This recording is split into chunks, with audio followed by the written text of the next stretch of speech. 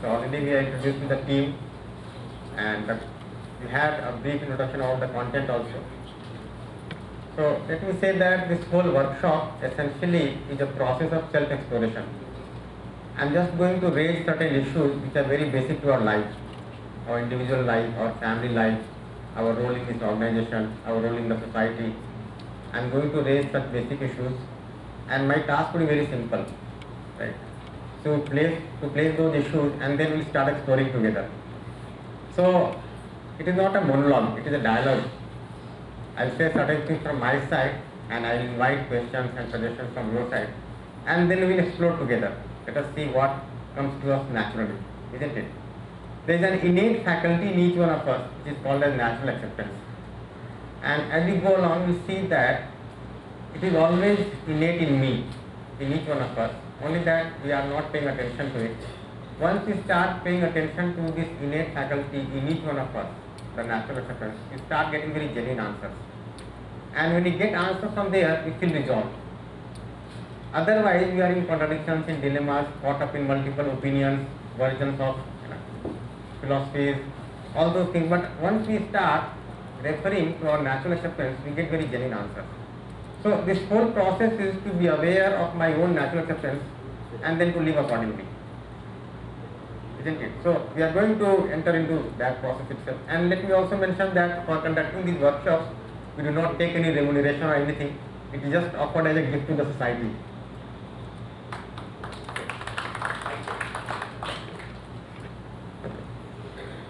So to begin with, we all are in education. So I am going to talk about education, what education is essentially, and what is the role of education in holistic development of an individual, of society. So in every institution we have a vision, isn't it? We have some mission, then we set up some goals. So do we have the right vision for education? What would be the vision for education? Isn't it? So in due course of time, we are also getting aware of basic human aspiration and fulfillment. So we appreciate that AICT has taken this initial but very significant step to fill this crucial missing link. I hope the voice is audible. There is some buzzing sound here. Is that my voice is clear?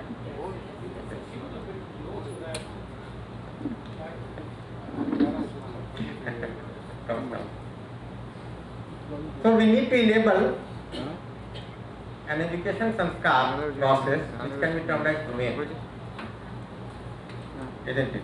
So if you see in the past 50 or 60 years, literacy has become so common. Now every child, almost every child is going to the school, and every child is getting the opportunity to get educated. So it's our responsibility now to set the process which can be termed as humane. Through a humane education sanskar process, we are able to develop the human worldview, a human perspective. So for example, when the child comes to the school, the child has so many questions regarding oneself, one's family, one's career, one's job, one's future family, isn't it? So can we develop this kind of worldview or perspective in the child through education? Then only the child is able to contemplate on values.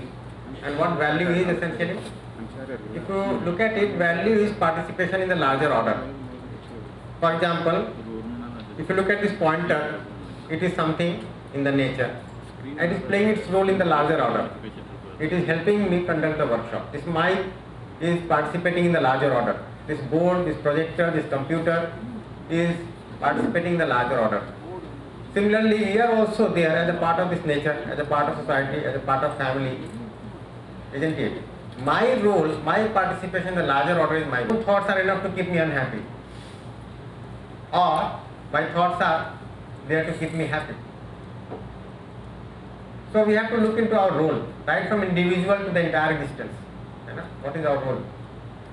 So that means I need to contemplate upon human values. I need to contemplate upon my participation. When I am able to contemplate upon these, then only I am able to pick the right kind of a skill which enables me to live with human contact. Now if you see, the education today has become largely skill biased. more and more sophistication, more and more automation, isn't it? And there is so much to learn in terms of skills these days, within the classroom, outside the classroom. Earlier, if you look at the hours of study, that was quite limited. Now the students have to study in the classroom, they have to go for internship, work on projects, even they have to attend MOOC courses, right? So much of impartment of skills is there. But maybe we are missing out the basic aspiration of the child. What is that basic aspiration?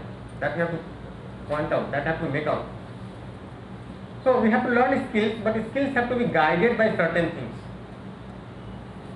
If you look at the wars, they have become much more devastating. If you look at the crimes, they have become much more perilous. Why is that happening? Are we developing skills merely for developing skills and technologies, or there is some purpose behind that? If we keep on developing more and more skills, more and more technology, more and more automation, isn't it? The wars are going to be much more destructive. So are we really moving in the right direction? Have we picked the right kind of skills? Are we going to develop technology only to capture the market, to be the global leader? Or there would be some purpose behind that which can enable human conduct? And who is responsible for that? If our own children are into such developing such technologies which can be destructive to the society, to the humanity, then who is responsible? It's not that we are not responsible. We are enabling that kind of skill without certain thing which was more basic. Then only we can have a vision for human society, a human order, a human culture, a human civilization. So we have to see that we are playing a serious role here in this whole process. If you are just into this, developing skills, forgetting about all this, then we are also responsible. Now when we are going to talk about certain things like this, then there have to be certain basic guidance. Yes. Any reflection upon what I said right now? Any comment, any feedback from you? Is that making sense? Can we limit ourselves to only develop some skills? Is that so?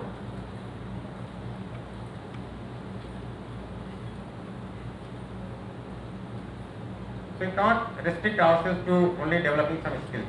In fact, if you look at the NAAC criteria, if you look at the graduate attributes, the program outcomes, that also does not talk only about skills. If you look at the NAAC criterion 3, it talks about research, at the same time talks about extension. That you cannot be limited in one part of the corner of the room and just keep on conducting some research. You have to extend it to the society also. So people are serious about it, people are thinking about it, isn't it? Only that we have to be a little more aware of what we really want to be. When you go to develop any kind of educational content, then there has to be some basic guidelines. So for example, it has to be universal. Universal means applicable to every human being, irrespective of caste, creed, gender, region, sect, nation, whatever. If it is not universal and you try to live by those values, okay, then the values will be contradicting. My value would be contradicting your value. Both of us are saying that we are living a value-based life, but ultimately we are not in harmony. So it has to be universal. Is that true? Can there be some value which is not universal? For example,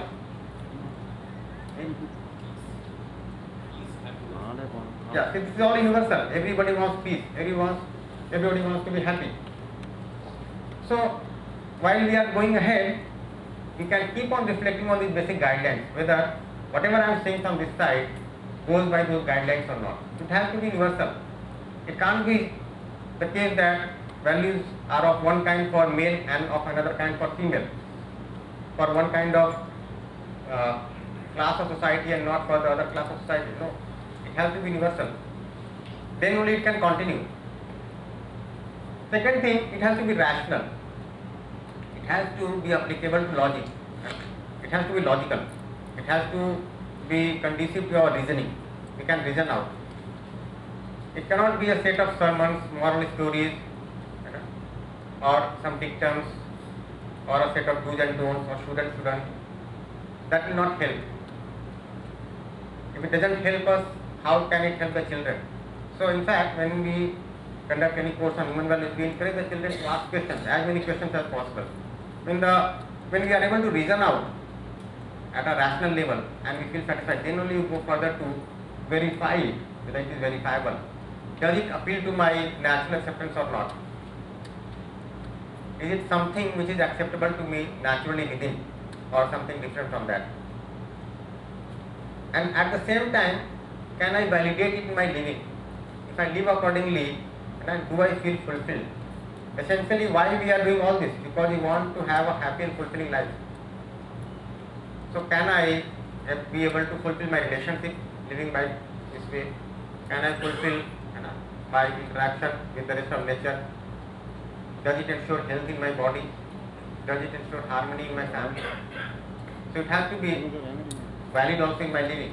And finally, it has to lead to harmony at every level. It cannot be the case that it is ensuring harmony at a personal level but creating disharmony at the institutional level. It has to lead to harmony at every level of my living. Is that fine? So these are certain guidelines, and when we are able to deliver the content and we are able to enable the understanding in the child with this kind of content, then the skill education is value guided. Otherwise it is unguided. Isn't it? And then only we can be able to ensure an equitable and just society, which is the coveted state if you look at the new education policy. So ultimately, and this is something that we have been talking about in the whole human history, ultimately want to have an equitable and just society. There are so many revolutions, so many uprisings in the society merely because we want a just society, an equitable society. So this is the vision with which we are having this workshop. And let me also congratulate our SRM team, because this is the first management development program that we are having. So it's a very good thing because I was counting heads and I could see that there are more than 80 people in this hall sitting together to understand and to go about it. So in this session we are going to talk about basic human aspiration, and then the program to fulfill the basic human aspiration. And when we are able to understand our aspiration and our program, then we are also able to understand what essential development means. If I want my nation to develop, if I want my child to develop, if I want my family to develop, my region to develop, my state to develop, ultimately what is that development which can be holistic?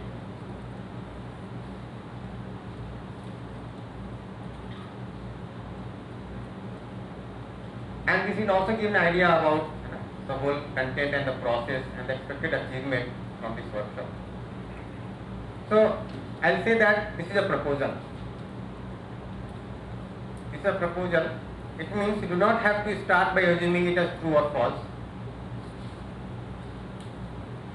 I think we can keep our mobiles at rest. So both of us, we can switch off the mobiles, or you can keep it silent and keep it inverted. Otherwise it flashes whenever a call comes and then it draws your attention. You can keep it inverted. So it is a proposal and we can verify it on our own right. So do not start by assuming it as true or false. It may be the case that whatever I am saying matches your own thoughts, so you may agree to me. It may not match your thoughts, so you may not agree to me. But that is not the purpose of agreeing or disagreeing to any proposal. The purpose is to verify it. And there is something called natural acceptance which I was mentioning. If I try to verify it on this basis, I get very genuine answers. For example, if I ask you, what is naturally acceptable to you? Feeling of relationship or feeling of position? What do you say?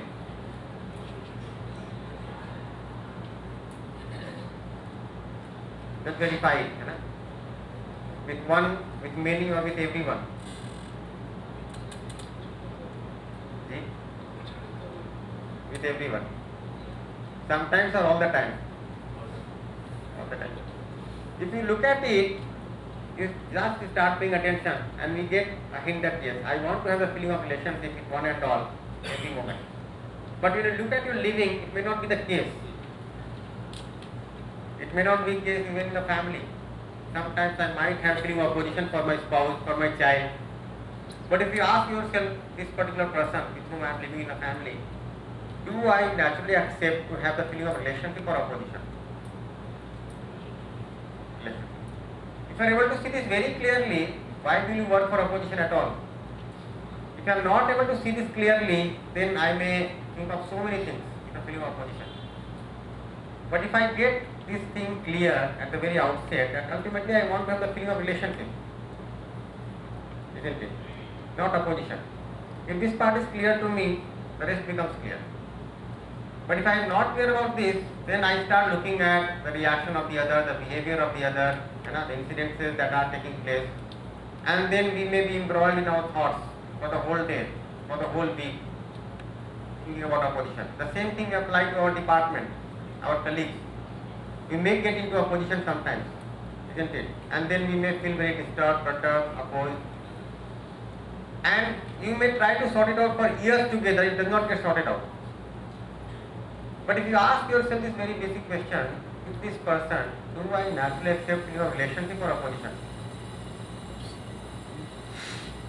And if you are able to see, then essentially you aspire for relationship, not opposition. Then your whole thought process gets transformed. Then I have to get into dialogue with the other. If I want to have a relationship with you, I'll get into dialogue. I'll not just avoid you and talk to everybody else.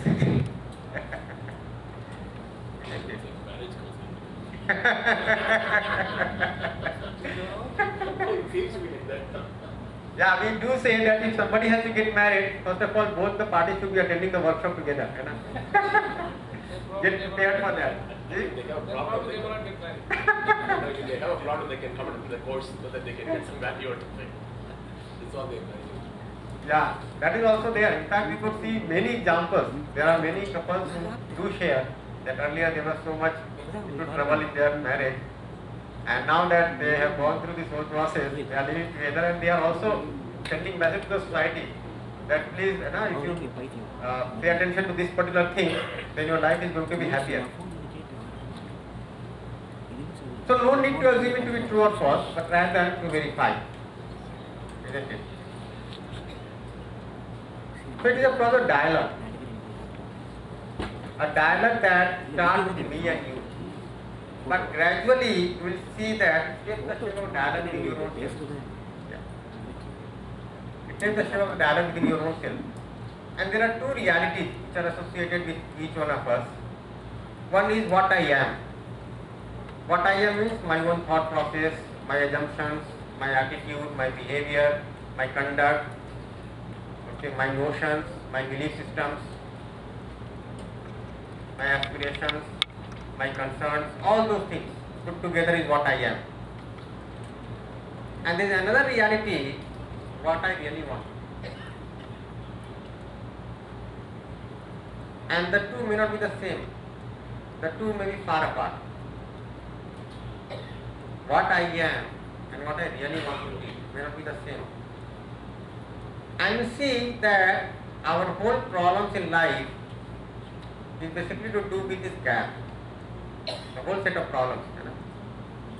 The more I am different from what I really want to be, I am in problems. If I am the way I really want to be, I am resolved. You can take a mic. What you are and what you want to be, there might be a gap. There is no gap. There is no chance of education or learning things in the future. Today I am in a class, right? Today I think that it is not what to be. It's okay. Then others will also listen.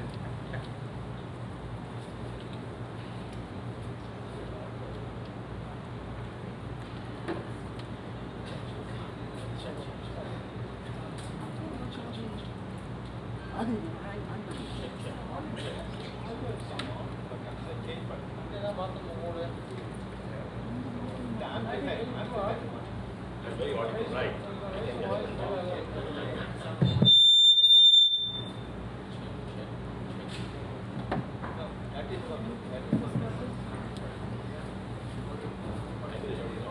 What he says is there should be a gap between what you are and what you want to be. Yeah.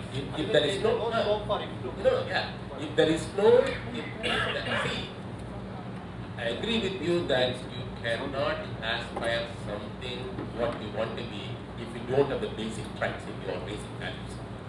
But generally speaking, in any learning environment that we continuously learn every minute I learn. And for example, I think that I don't have the strong human values right now. So that's why I want to make the class. Hopefully I learned something from this class which will be useful. So what I am and what I want to be is different. That's why I'm in this class. So it has to be like that. Otherwise, it doesn't serve the purpose really very well as to the real, learning, go to school, good living. There's no value there at that case. You have to be just in a place just sitting and eating and flying around all the way. That's not really a very big thing. So that's why you are here, one thing. But why you are here? Ultimately, to remove this gap. Yeah, that's true. So that state is given. That is already there. I am not the way I really want to be. But if I am working on myself, it is essentially to be the same way as I really want to be. That is my natural acceptance. So that is there. We are in a state which may not be acceptable to us naturally all the time. And then from here we have to transform, we have to progress. Isn't it? So this part is already there, what I am. And I have to be aware of what I really want to be. In fact, the more I become aware of what I really want to be, my awareness about what I am also becomes clearer. Because I may be assuming at this point of time that I am okay, for example. But if I become aware of what I really want to be, that is my natural acceptance, I start becoming more and more aware of the underlying assumptions, underlying beliefs which may not be coherent with my natural acceptance. So in this process, you become aware of this part, you also become aware of this part. And then you grow as a human being. Is that fine? Any other question? Any question from the back side? Is it okay? Okay, thanks. So we are into dialogue now. And if you look at this, the dialogue within yourself, if you ask yourself, with whom do I talk most of the time? With whom do you talk most of the time? Yourself, isn't it? You keep on talking during sleep also.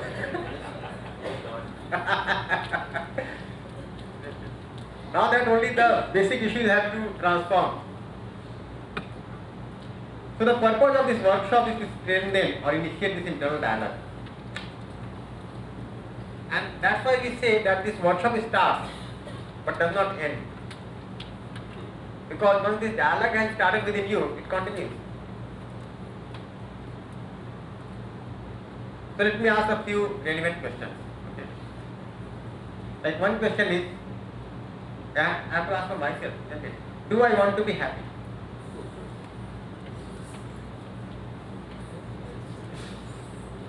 Yes?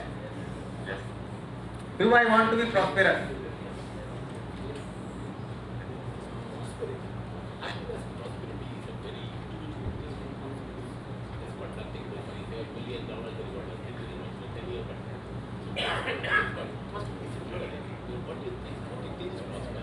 Even a layman, the street can think it's very prosperous because that's how you know about it. So prosperity again go back to happy. So if it's prosperity is there, it's happy. So with your own notion of prosperity, do you want to prosperous or not? Whatever meaning we may associate with this word prosperity, it may be the case that everyone sitting here has a different notion about prosperity. But with your own notion, do you want to be prosperous or not? It may also be the case that everybody is carrying one's own notion of happiness. Yeah. With your own notion of happiness, do you want to be happy or not?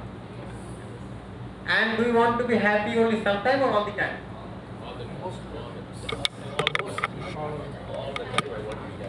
It's impossible. It cannot be prosperous. You can't be happy all the time. You can't be happy all the time. And prosperity again, You can't be happy all the time. what you perceive as Don't prosperity. experience sorrow, you can't. I'm going to be happy all the time. Yeah, so that is fine. I am happy all the time. And then also if we see that most of the time, then try to count all those moments when you want to become unhappy. So you keep a diary, whenever you want to become unhappy, note it down.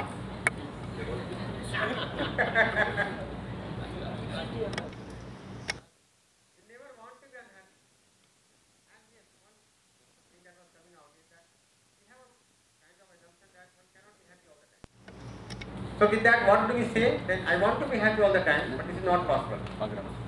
And then I try to compromise, adjust with the given state. But if you look at your natural acceptance, then you can see that ultimately you want to be happy all the time. And happiness doesn't mean that you are laughing all the time. What happiness means we come to see. But within yourself, the happy mind only can be prosperous. yeah, that will also come to you. Happiness is internal and it manifests externally. Yeah. So sir is saying happiness is internal, it manifests externally. Yes. Any other thing? I have a different question. Yes. Why are people unhappy? You ask yourself.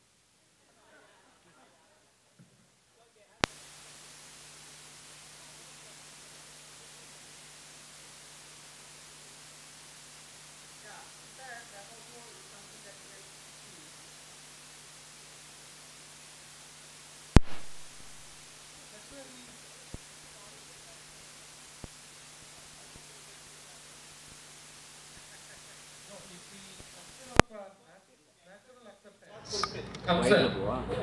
If you accept things as it is, there is no question of you being unhappy, for the matter of anybody. See, you and I can't change something. Let us better accept it. Then there is no question of me being unhappy. No, that's what I'm telling. Exactly. There is no expectation. There is no question of unhappiness because unless that expectation is there, you are meeting to feel that expectation is not met. So you become unhappy. That is not there. You are. I think we can take a mic so that others can also listen.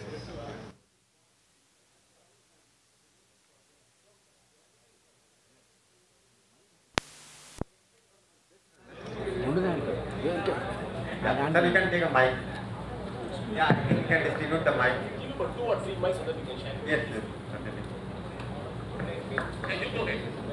I think, okay, once you can go, yeah. My point is, why are we unhappy?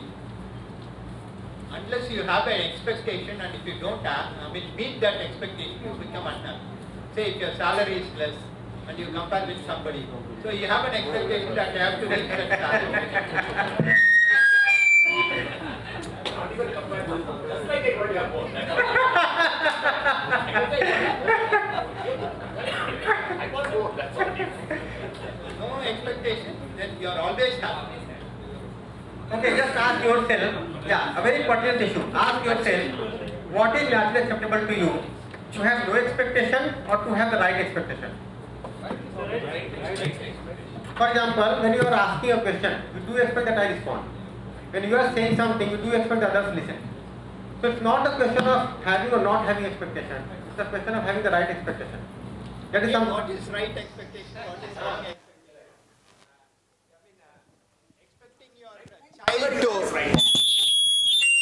Expecting your child to take care of you during your old age times, is it a right expectation or wrong expectation? I very recently watched a WhatsApp video where animals don't expect their kids to take care of them during their old age. Only human beings expect that. That's because you know the sixth sense.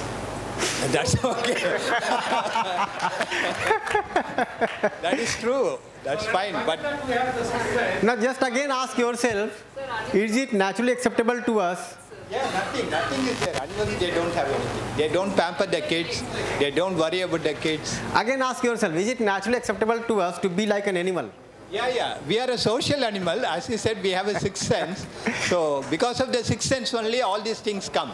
If there is no sixth sense, then we all will be happy. See, if you throw food to the animal is comfortable, it can eat. But if I am given food to eat by throwing at myself, is it acceptable to me naturally? No. So we again have to look into all these issues. So the good thing is that so many issues are coming up. Gradually as you go along, this will all get responded to. Ji. The sixth term is not meant for a social animal, because most animals are social also. If you go back to monkeys and tigers, they are social animals. But the question what I have is, the sixth sense is used only to find the difference between what is right and wrong. We are the only creature in the whole wide world who can make a difference between what is right and wrong. That is why we are learning the universal values otherwise.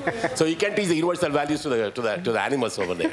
So this is the only reason. We cannot conduct a class like this. Right. But we have the potential to understand. We have the natural acceptance to live the right way, to have the right understanding. That's why we are working so much. It's only the humankind which is going through the process of education. If you look at our whole life, we spend 1/4 to 1/3 of our life getting educated. Why is that so? So that is the basic difference between animal and a human being. Sir, the happiness is a state of mind. For example, I would say, a cricket match between India and Pakistan. The result is one. One is going to win, but that one result produces on one side happiness, because they are going to win, and the other side it produces unhappiness. The same result. See, only one result we are getting, but it produces two things there at the same place. So I would say it is only a state of mind, because if I win, I am happy. If I am not winning, I am unhappy. So that is one thing, sir. And another thing I want to say, you celebrate. We celebrate Deepavali, we celebrate birthday, we celebrate occasions like that. So on that day, all of us greet each happy birthday, happy Deepavali, or whatever may be. We say happiness only on particular day. But why not celebrate everyday Deepavali, or everyday birthday, or everyday it is a wedding day, or something like that? Because so naturally every day will become happiness, sir. Happy day. So thank you, sir. Not a wedding day.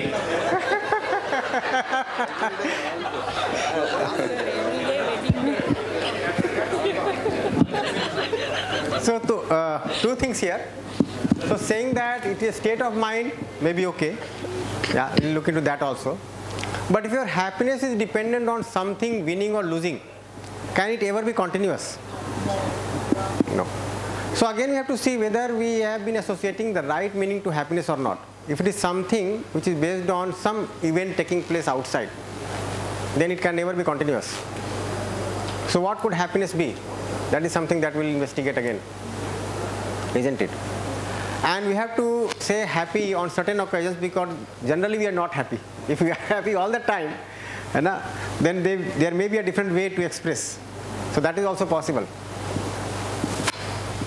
So if you look at the intention, what we really want to be, our natural acceptance, we can see that we want to be happy all the time. We intend to be happy all the time, isn't it? But if you look at the current state, what I am I happy? If I ask myself, do I feel prosperous? And is there continuity of our happiness and prosperity? Find it out. So it may be the case that I am sometimes happy, sometimes unhappy. Sometimes I feel prosperous, sometimes I do not feel prosperous. But if you look at the continuity part, there is no continuity.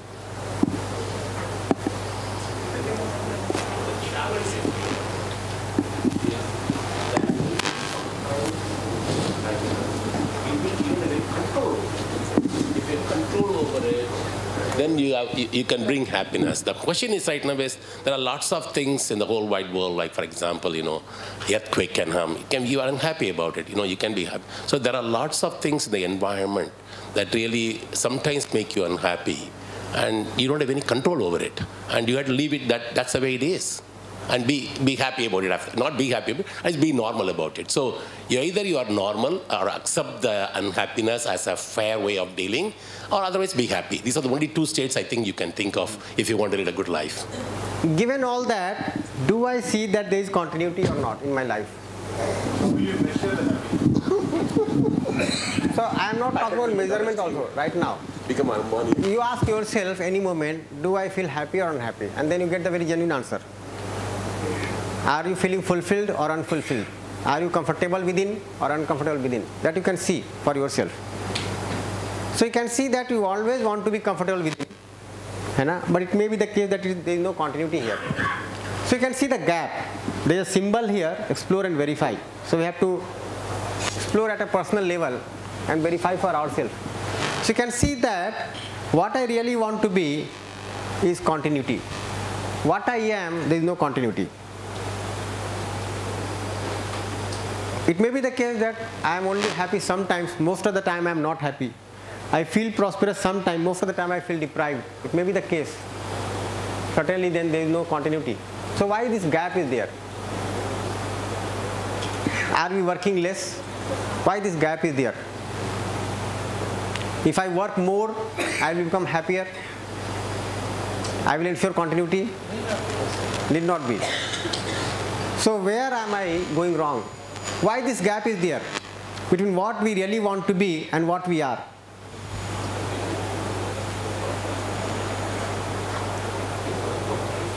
And what are we doing to fill this gap?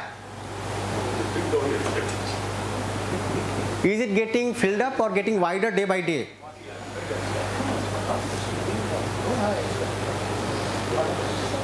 Ji, can be given a mic, sir? Yes, sir. No, that what we are, I start from what am I? What am I of yesterday and what I am of today and what I am of tomorrow is not going to be the same. It's a dynamic one, not a static one. And again, what I am, based on that, am I happy or not, again, depends on not only by myself, it is of the situation. So I may be sometimes feel that I am happy, but I may be, be the victim of the given situation. So this is a continuous process. And again, so there is no, I think that it is not possible for me to define that this is what happiness, this is what am I now, so that I am happy. So it's, although three things are going simultaneously as a dynamic process, so I should learn what is given to me with the given situation, how you train yourself to be happy. That is what more important. If I understand that, then I think what I'm going to be tomorrow, and I'm also going to be happy, so I'm always happy. So that is the way I think we have to look into that. That's what I feel into that one. This hope, I think this 3 days exercise will train me that accept as it is. Accept others also as it is. So that you will be happy and you are also making others happy. That is what I wanted to learn in this session. Partly, yes. So, of course, so I do accept the things as they are. But I am also able to see the way I really want to be. I am able to see the way I really want the things to be. And then I can work for it. So accepting is one part, okay? So I accept what I am today. At the same time, when I am aware of what I really want to be, then only I can move in that direction, isn't it? Another thing, like what you were mentioning, that I become a victim of the situation, though I am happy from my side. See, again you will see that in that same situation, you may be happy, you may not be happy, isn't it? The way you associate yourself to that situation may make you happy, may make you unhappy. So again it boils down to your own level of competence, your own understanding, your own living. But given all this, why this gap is there? Is it getting filled up day by day or getting wider day by day? One batchmate of mine was mentioning on a WhatsApp group that he is still remembering his BTech days and the way they used to rejoice, the way they used to celebrate, so happy they were in those days. Okay, so I was mentioning about this, and then a common conclusion is that from this whole thing, that we are getting unhappier day by day. Why do we have to remember our past, our childhood days, our BTech days? So the happiness is not growing in life that way. So it may be the case that the way we are growing in our life, this gap is getting wider day by day.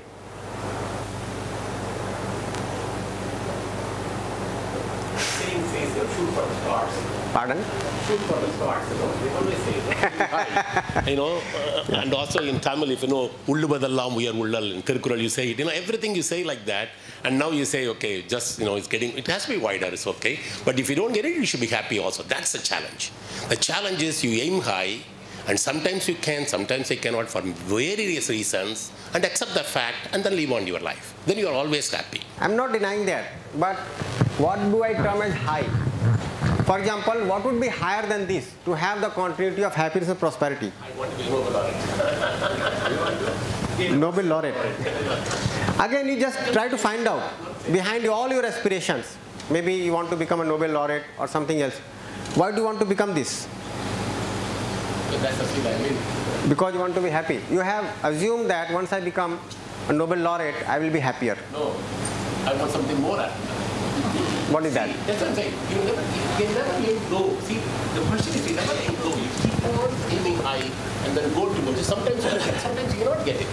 That's what I'm saying. How do you practice your mind to really see that you keep on? Otherwise, there'll be no invention, there'll be no necessity. Everything will be gone. The whole scientific, technological improvements are gone. You have to stay with that. At the same time, you've got limitations, either your environment, either finance, or whatever it is. Okay, you're not successful. Carry on. Be happy about it. Be happy, at least you try. That's the way to look at it. If you keep increasing your expectation, when are you going to be happy at least? Leave alone being prosperity. So there won't be any, you will never reach this saturation point. You will aspire for one thing, and when you get, you will aspire for something. I mean, even anybody for the matter. Then there is no end to search of happiness. You'll keep searching, and we say, tomorrow will be happy. When is the tomorrow going to come? It will never come. Because when tomorrow comes, it becomes today for that day. So tomorrow never comes, and you will never be happy. So be contented with what you have. Probably will give us some happiness. And the more you full happiness, the more you practice, the more you practice that, you will always be happy. And again, it's a kind of feeling. Are we feeling happy?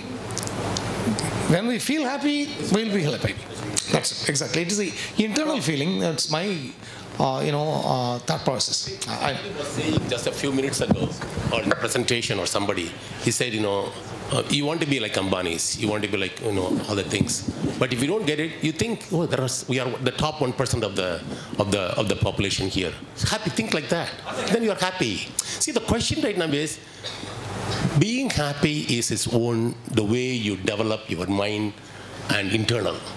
And you can always be happy if you want to. And depending on how you manage your, as I said, expectation and whatever you can, I'm happy. Because of various reasons, I'm happy. In fact, when we conduct sessions for students at large, so I ask one question like, how many of you want to become billionaire? Everyone raises hand. Here also, let me ask, how many of you want to become billionaire? You can raise your hands high. Okay. And I have asked this question also, how many of you want to become happy? So everyone was saying yes. That's true. Yes. Now just ask yourself, are you sure that after becoming a billionaire, you are going to be happy in continuity? So it becomes, if you see, it becomes a self-defeating process. Essentially, I want to be happy in continuity, but I have been working for something which is not going to ensure it. I might have spent the whole life doing it. We forget the basic aspiration. I am not saying it is right or wrong. I am saying this is your basic aspiration. Think over it. Happiness is the temporary sense of feeling. Happiness or something like that. For example, if somebody gets a promotion, how long he will be happy? 2 days? 5 days? How long you will be happy? 1 day, 2 days, 5 days? Then what you will do next? Therefore, based on that, you cannot be continuously happy. Yes. It's only a temporary sense of feeling. Waiting for next promotion. Yeah, it's a sense of feeling. So that's what I am saying here. Just try to find out, is our effort essentially to understand the true meaning of happiness and prosperity and ensure it, or Is it just for accumulation of physical facility?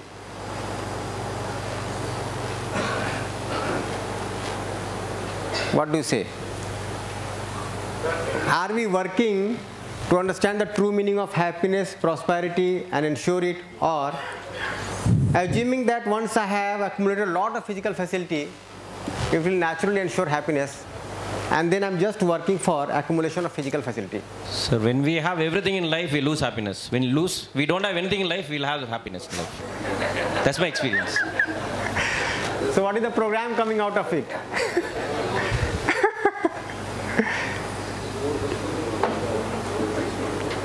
You can just see, this is our basic aspiration, and there is so much of, let's say, varied opinion or confusion regarding what this is. And we have been working the whole life to ensure it. Even in future we are going to work for it. But we are not clear about this. It is just that I am working for something and the goal is not clear. So my movement is helter-skelter. I move in one direction, come back, move in another direction, come back, do this, do that, keep on trying. But my basic aspiration itself is not clear, what I really want to be. And that's how we'll see that we somehow find this is doable. So we try to work for facilities and we get lost in the process. Essentially you wanted to be happy, then you started working for happiness. You wanted to work for physical facility, you started working for physical facility, and in due course of time you forgot about this. And you are just involved here. And the nitty-gritties of your program and the various issues and challenges that you are facing in terms of accumulation of physical facility, and then you are caught up in that day and night. Is that true? So have we assumed that happiness and prosperity will be ensured when we have enough physical facility?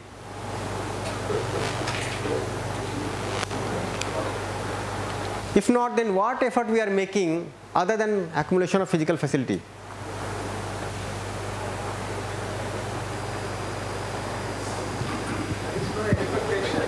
Pardon? Sorry, yeah. If there is no expectation, definitely you'll be happy. See, we have been trying so many ways, to have no expectation, and if some expectation gets fulfilled, so as Sir was mentioning, why not aim for the sky? Will not be fulfilled. Then they will raise their expectation again.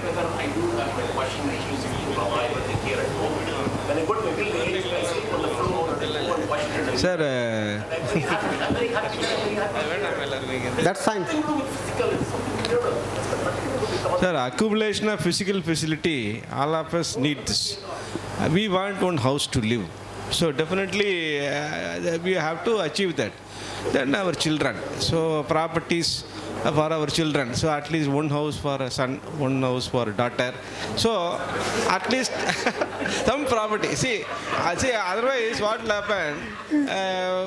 They may think what my father has done for me, or what my parents have done for me. So even though we say, but all of us have this in mind.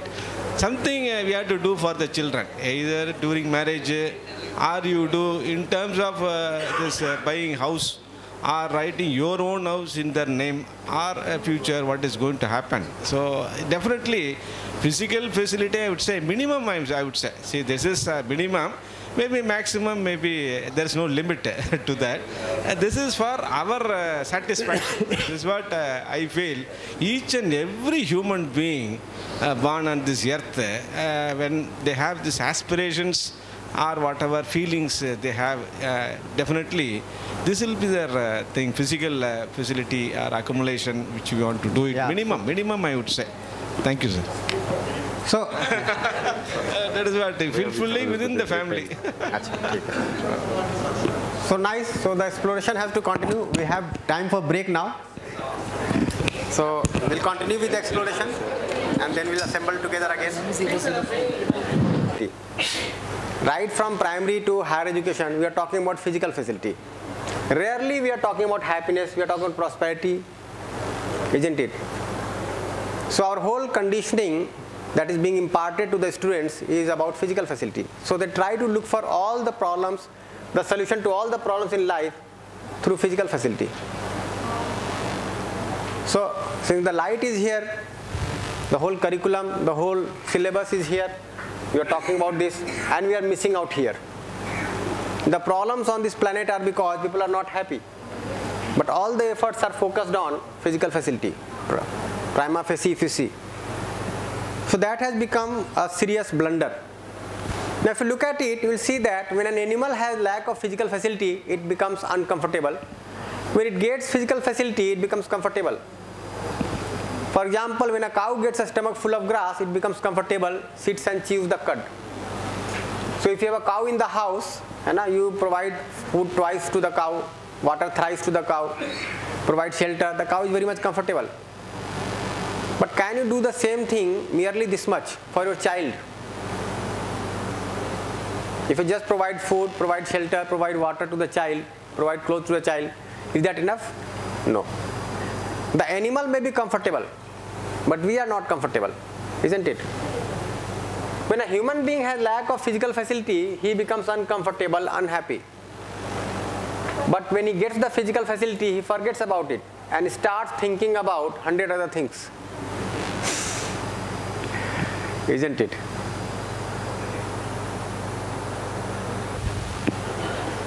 So why is that so? You see, for example, maybe you do not have a house of your own today. You keep on thinking about it. But once you purchase a house, you have a house of your own, you simply forget about it. You start thinking about another thing. I have a house but not a car, right? Or I have a house but it looks so plain. There is no furniture, there is no decoration in the house. You start thinking about so many things. So let me ask a very pertinent question here. How many of you are aware how many pairs of clothes you have?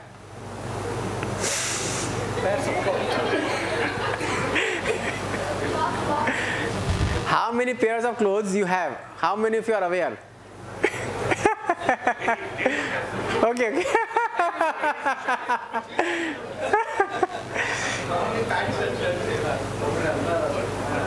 And how many of you are going to purchase new clothes this Dashera? Deepavali, okay. We are seldom aware how many pairs of clothes you have. But once you go to the college and you see in a mall, sale, buy 2 get 3, isn't it? You enter to the shop.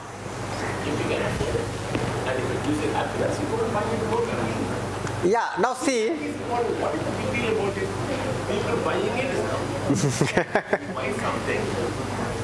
When you buy something, that doesn't mean that, if you have money, if it brings happiness, you go and buy it. Because it brings happiness, he's buying it. Otherwise, you won't buy it. But the problem is when you do not have money, let's say, then you think about having more money so that you can buy. No, I may not want to buy it at all. If I don't have money. Is it because of happiness you are buying? Yeah. And shirt or for the need? No, if there's need, then I don't really go. One pair of shirts and one pair of jeans. I don't need anything else. One is little fair. Go for a new one. See, there is a need. True. But the question right now is, the economy will come to a standstill if we do that. The point is, when you lack physical facility, you become uncomfortable, unhappy. But when you get it, you forget about it and start thinking that so is many not other things. true. That's what I'm saying. That's not true. That's not all true. Because as I told you first time itself, I lived outside the country for a long time. Now I am living here, and I can go to my village and live happily for 15 days, 1 month, 2 months, and everything. There is no fridge there. There is nothing. I lie on the floor. I sit on the floor. I sleep on the floor. No big deal. What's the big deal about it? So that's fine. That's because you have already enjoyed all this.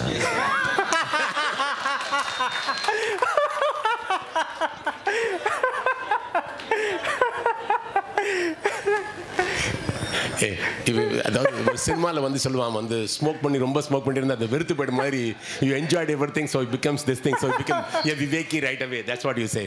I don't think so anyway. It's okay. One more thing is that yes, money is happier than that. Sir, Both are happy all the time. sir, I am buying a Deepavali dress because my wife is happy. And she is buying sari because I am happy. So happiness comes in not. So it is. Yes, sir. So we have to be happy. So when others are buying, we are getting happy. So this is also. Yes, sir. When your wife buys saris, not sari, saris. Yes, sir. Are you really happy? Yes, sir. Are you not worried about the card payment? No, sir. No. Honest reply. No, sir. You know, we trust, as he said. We trust. As simple as that. Because L.R. Kattankulathur, the person before, is 30 years behind for what he was. Because he used to be so jovial and other things. Now he has come back to that stage.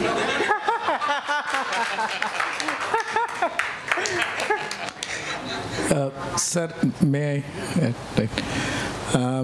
As Sir said, no, that needs and wants, that makes the difference and that creates problem. Okay, if we are comfortable and we accept that what is need only, then there won't be any problem. But as a human being with the sixth sense, we always go beyond that and go for the wants. And as our IR director said that, if everybody is comfortable with it, there is no need for any economics or any economy. It can't be. So the question of this buying saris, even I used to ask my students, not how many pairs of clothes, not how many pairs of new clothes which you don't even remember now, it is kept in your almirah now. Right. So definitely I think if you dig, you can see at least 1 or 2 pairs, which was not the case when we were children.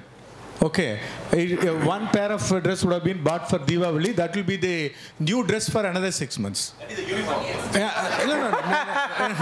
I'm lucky. It was not uniform. It was something very common thing. But Amma சொல்லுவாங்க அந்த புது dress போட்டுக்கோ. எப்போ தீபாவளிக்கு வாங்குனது பொங்கலுக்கும் புது dress இருக்கும். அடுத்த மாசம் புது dress இருக்கும். So, but now it is not like that. Because listen, it is. This is what I said. Victim of the situation. This is the victim. We are victim of the aggressive consumption which has been forced upon to us by the extreme situation of you buy everything. Look at this one, it's available. That's right. It is not me. I'm not able to be myself. I'm given in front of me so many things. It's a corporate culture. That's yeah. So we have to see this aggressive consumer behavior and all those stuff creates a lot of problem. It is because of the wants. The exploitation is done by the external situation. I am forced and I am also being trapped to be into that one. That's what I understand, that this is what happening in that. I prefer to disagree. Please, sir. For one meeting, take a mic. So the same situation happens in my life, it is not shared with my wife. See, every time when we go for purchasing, they buy whatever they want and they force me to get at least one. ஒன்னாவது எடுத்துக்கோ. நாலு எடுத்துக்கோன்னு சொல்ல மாட்டாங்க. ஒன்னாவது எடுத்துக்கோ. Then I said, I have enough. Not that I have sacrificed, definitely not. But as you rightly said, there are still about 2-3 shirts which I have not even used, which we bought it for some reason for some time. வாங்குற போது ஒன்று வாங்கிட்டு நிறுத்த மாட்டோம். And so, victim of circumstances is true, but still you can avoid it if you badly feel like. But again, you would argue that, see, if I avoid, my people will be unhappy, and then in turn I will be unhappy. No, that's not. See, I mean, as a human being again, when we buy so much of clothes unwantedly, have you ever thought about a person who is not having a single pad to change the next day? If we think about it, perhaps the rate of buying unnecessarily might come down. Might. Not sure. Of course, I do agree. We are becoming victim of circumstances, but still you can come out of it. First of all, you can never say something is a victim here. Because when you say victim, that means you are unhappy. The thing is right now you got to think is when they ask you to buy something, by buying something you make them happy. If they are happy, you are happy too, and you can afford it. So the happiness what should come, not a victim. Victim means you didn't like it and you still got it over that. I always think like that. You know what I'm saying? They force me to buy it. Okay, I'll buy it. I may not use it. I may not even like that color. It's okay, fine. It makes her happy, and I'm happy too because she's happy. He's happy. Finding happiness is not very difficult actually. Okay, so one assignment for today is that you have to count your clothes when you go back home. So tomorrow we are going to look into that assignment. How many of you counted and what did you get after counting? We might miss the section then. No, you have the whole night to count. I honestly believe that, I don't know, more than 12 hours you need not count. No, probably then if that be the case, if you give a request, probably that OD will be considered.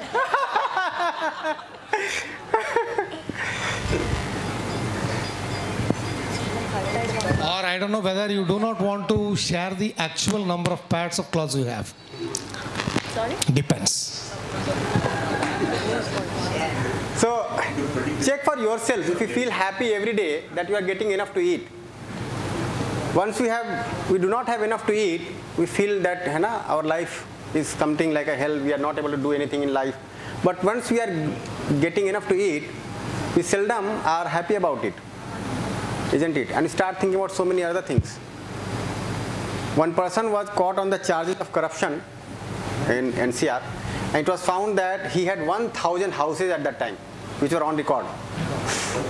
Houses.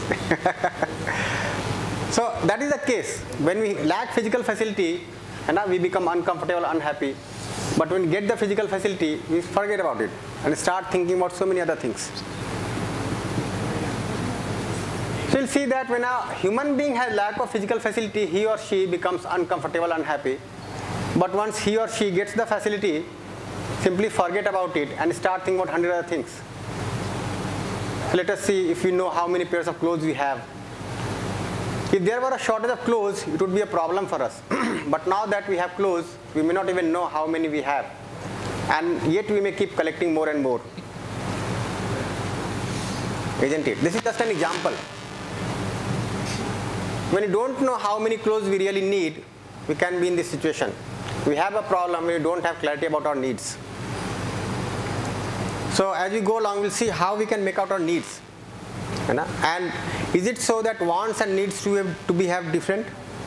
They have to be different, is that so? Or there could be a different scenario also? No, they are obviously different. Want and needs are different. Yeah. So presently we think like that, isn't it? So can there be a situation when our wants are the same as our needs? Wants and needs are different actually. Needs are basically, basic needs. But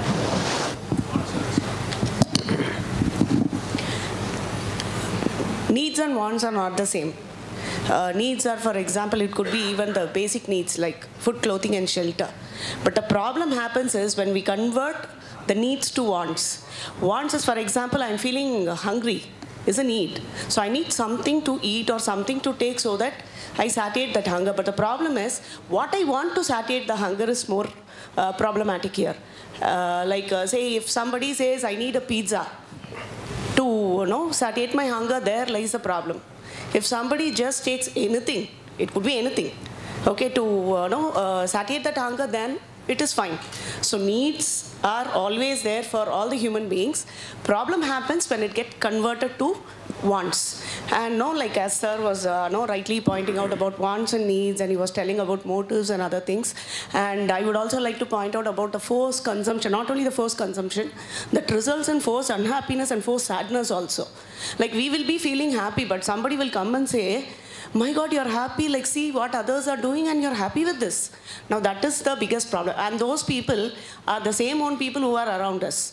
And as you say, people become more materialistic also. Like we keep on buying and we buy, and there are so many things at our home where we would have bought it but we have never used it. We just buy it. So the issue is that we want to be happy, but it may be the case that we are trying to ensure happiness through physical facility. And then the scenario is that our wants and needs are becoming different. So it may be the case that the need for happiness is not going to be fulfilled by physical facility. There is something which is more important than that. And that is something that we have to look into. And that's why this gap is there.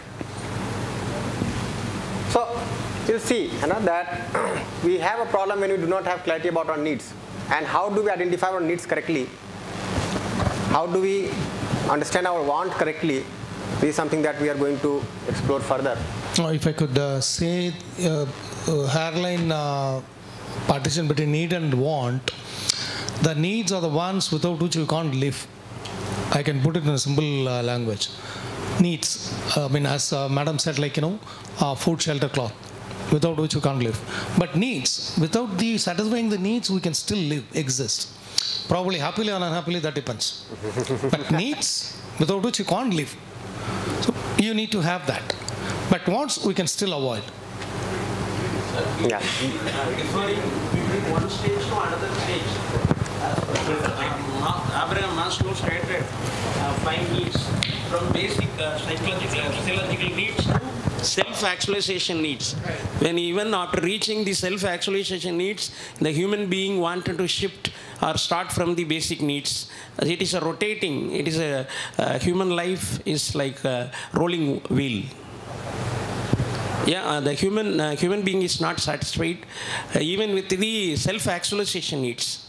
Attain self-realization or self-actualization. Again, he comes to the basic level, physiological needs, from where he wants to start, and he's also stopping there to live. Again, he moving to the next, and reaching there and coming back, like that it is going. This is where the concept of demonstration effect comes. You come with a coat, my need is to have a shirt and pant and comfortable. But I see that you are good looking, always you are good looking, with a coat and so with that, I feel that, that is a want, need converted into want. It is a demonstration effect. You have demonstrated very well so that I want to emulate from that. This is not only in this one, everything. We see right now what is happening in the marriages, the way in which the marriages are being conducted. There is a demonstration effect. Everybody is having that. Have you ever heard of, so many stages in the marriages in Tamilian life? And the Mardani Vekar function, in the function, in the Kalathala vechirukanga. It's all completely demonstration effect. I'm sorry, right. The bridegroom is not even wearing the Tamilian, the cultural dress. They get, a demonstration effect from others. These are all the, the human being, they convert their needs into wants. And that creates a lot of problems. That is where the need of physical facility is needed. I want to conduct my son's marriage in a better way than my neighbor, so that I wanted to have lot of physical facility. And so need is converting into want. That's what I see here into that. Thank you, sir. Nice. So you can see, yeah, nice.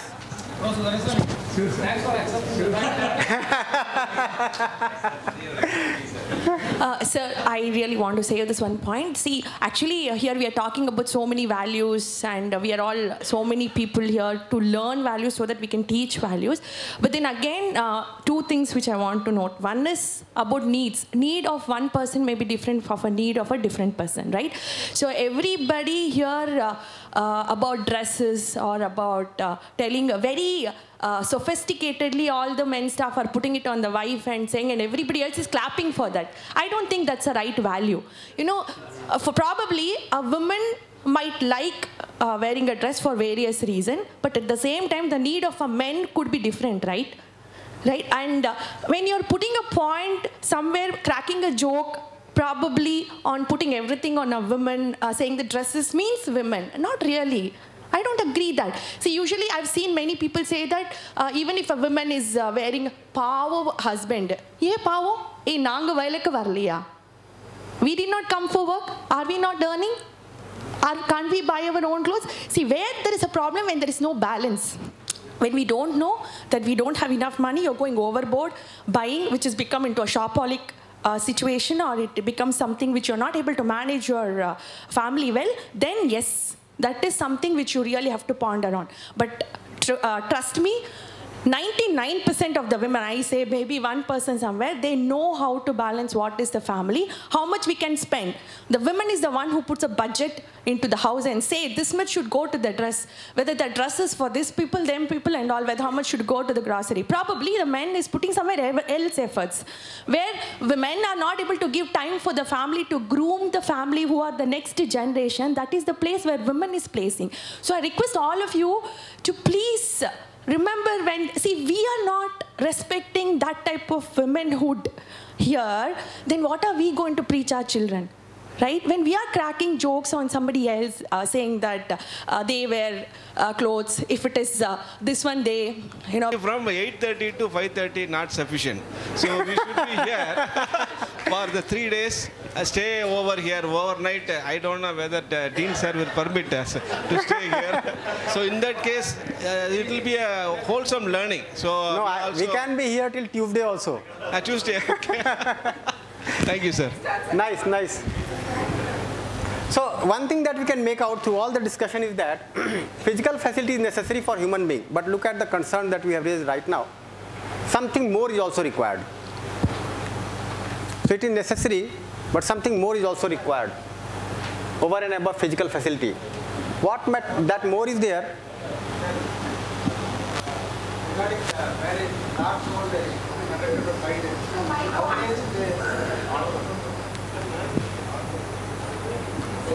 Nowadays, they want to simplify the marriage. They may conduct a marriage in a temple or church, etc., and they will have only one reception, that's all. So they want to minimize the expenses.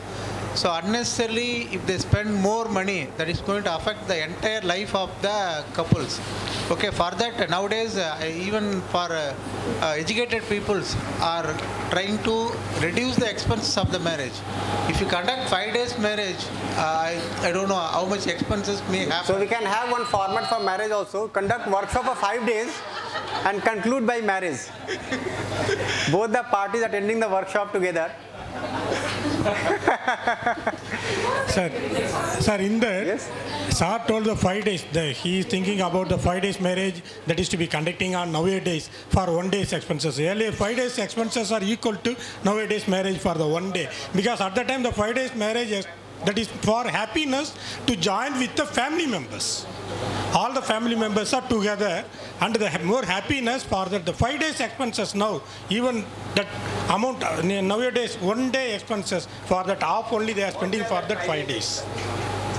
That is for the happiness. Yeah. So we can see that something more is also required. Now just find it out. What else is required? Now just check for yourself. Is the unhappiness in our family is more due to lack of physical facility or more due to lack of fulfillment in the relationship?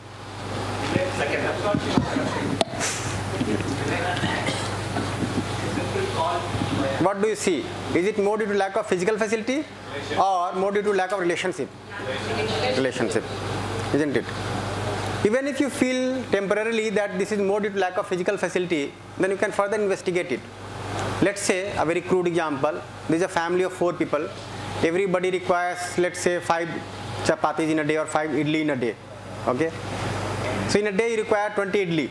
Maybe someday there are only 18 idlis, 2 idlis are less.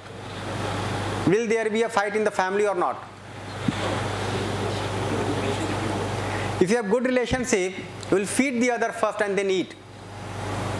But if there is lack of relationship, they will be snatching for food, fighting for food, and there will be accumulation for the next day. Because if the same scenario appears the next day, then how do we manage? That kind of thought would be there. So if you see, there are so many family feuds. If you look at the court cases, so many family feuds. And most of the families which are fighting for property dispute or something, there is enough physical facility there. But what is lacking is relationship. Yeah. Yeah, and it is something to do with the relationship part. So this is something that we can make out. That the problems are more due to lack of fulfillment in the relationship. But it may be the case that we are working more and more for physical facility. We are trying to fill the gap in relationship with physical facility. Yes. So the example that were coming, when our wants and needs become different, why is that so? Because I need food as well as I need respect. Respect is something to do with the relationship, isn't it? But if you try to fulfill the need for respect through food, through clothes, then your wants and needs become different. Very good. Then your needs appear to be unlimited. Very good. Isn't it? And then again find out how much time and effort are we investing for physical facility and how much time and effort for fulfilling the relationships. Let us articulate in a single day how much time we are spending in a week, in a month. The challenge comes in the fulfillment of the relationship. The fulfillment of the relationship differs from person to person, from family to work and everything. And that's where the challenge comes. Yeah. How to fulfill the relationship is really a challenge. That is the next part. Whether between your kids, between your wife, between your parents, in-laws, the family altogether, then work environment is very different. And that's where all the problems comes in. Fulfilling, the thing, physical facility is nothing second. No. Fulfillment of relationship in a working environment is drastically different because it's got a complexity of humans' interactions. And that's where the challenge comes in. Yeah. So how to ensure it? How to fulfill the relationship? That is something that we are going to discuss next. But you can see that the problems are more due to lack of relationship, but we are investing most of the time and effort for physical facility. The same kind of problem. Sir, when we talk about investing time, we take only two parameters here. One you say physical facility, another you say the relationship. It is not the only two items which we spend time for our own whole activities. We spend time for our own self-development, our own... This is just the beginning.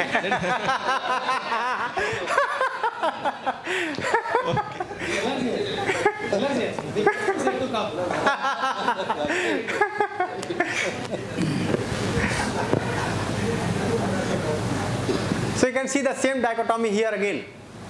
The ring has fallen in the pond and we are looking for it below the street light because the whole training is for facility, physical facility. Yes, ma'am. My perspective is that Take a mic. time, efforts. What I'm reflecting is the fulfillment of time and efforts in a relationship is so much of gender driven, and that's so imbalanced. That is kind of thing that cannot be fulfilled. The gap will remain the huge. So if I see fulfillment in the relationship, a lot of things, endless things comes because I'm a one gender, type of gender, and my responsibility is totally different. And the efforts and time will be drastically changed. However, being the other gender will have drastically changes efforts and time. So this balance thing will not be there at all. And then since I want that gap will always be there. And there will be some... So we'll look into it. Is it something to do with the gender or something else? That we have to look into.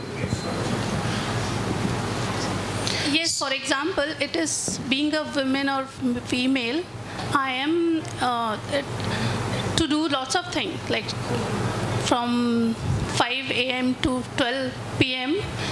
other than the 8 or 10 working hours. However, for others, it may not be the same. It may be start from 7 a.m. to 10 p.m. So there itself, the time itself is just saying, there are other things also, but just for example, I'm saying. So we can see that the gender plays a major role. This again we can see. It may vary from family to family, one thing. Second thing, I don't think it's a gender issue. The reason is a cup, right? Whether sometimes you fill the water, my wife will fill the water more, and I fill the water less. Some other times I fill the water more, she will. So what is happiness is related to relationship person. It's got nothing with gender. Sometimes I'll be serving her, sometimes she'll be serving me. It's no big deal.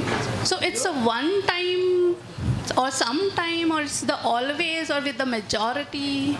That's the way we have to see and have the acceptance. That acceptance is not there.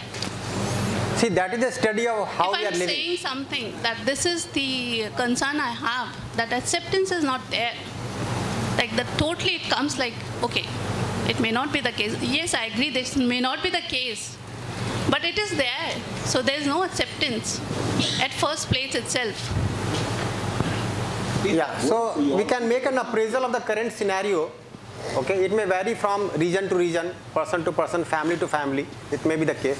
So the But at the same compulsive time, we have to look into, at the same time, we can look into what we really want to be. the compulsive activities in a mind, human mind, and sharing and caring, it has come down. That is why all this kind of problems happens for the fulfilling the relationship. And when you say a physical facility, 100 years ago, a king and queen cannot have that facility, but we have. So in a way, we need to follow these human values.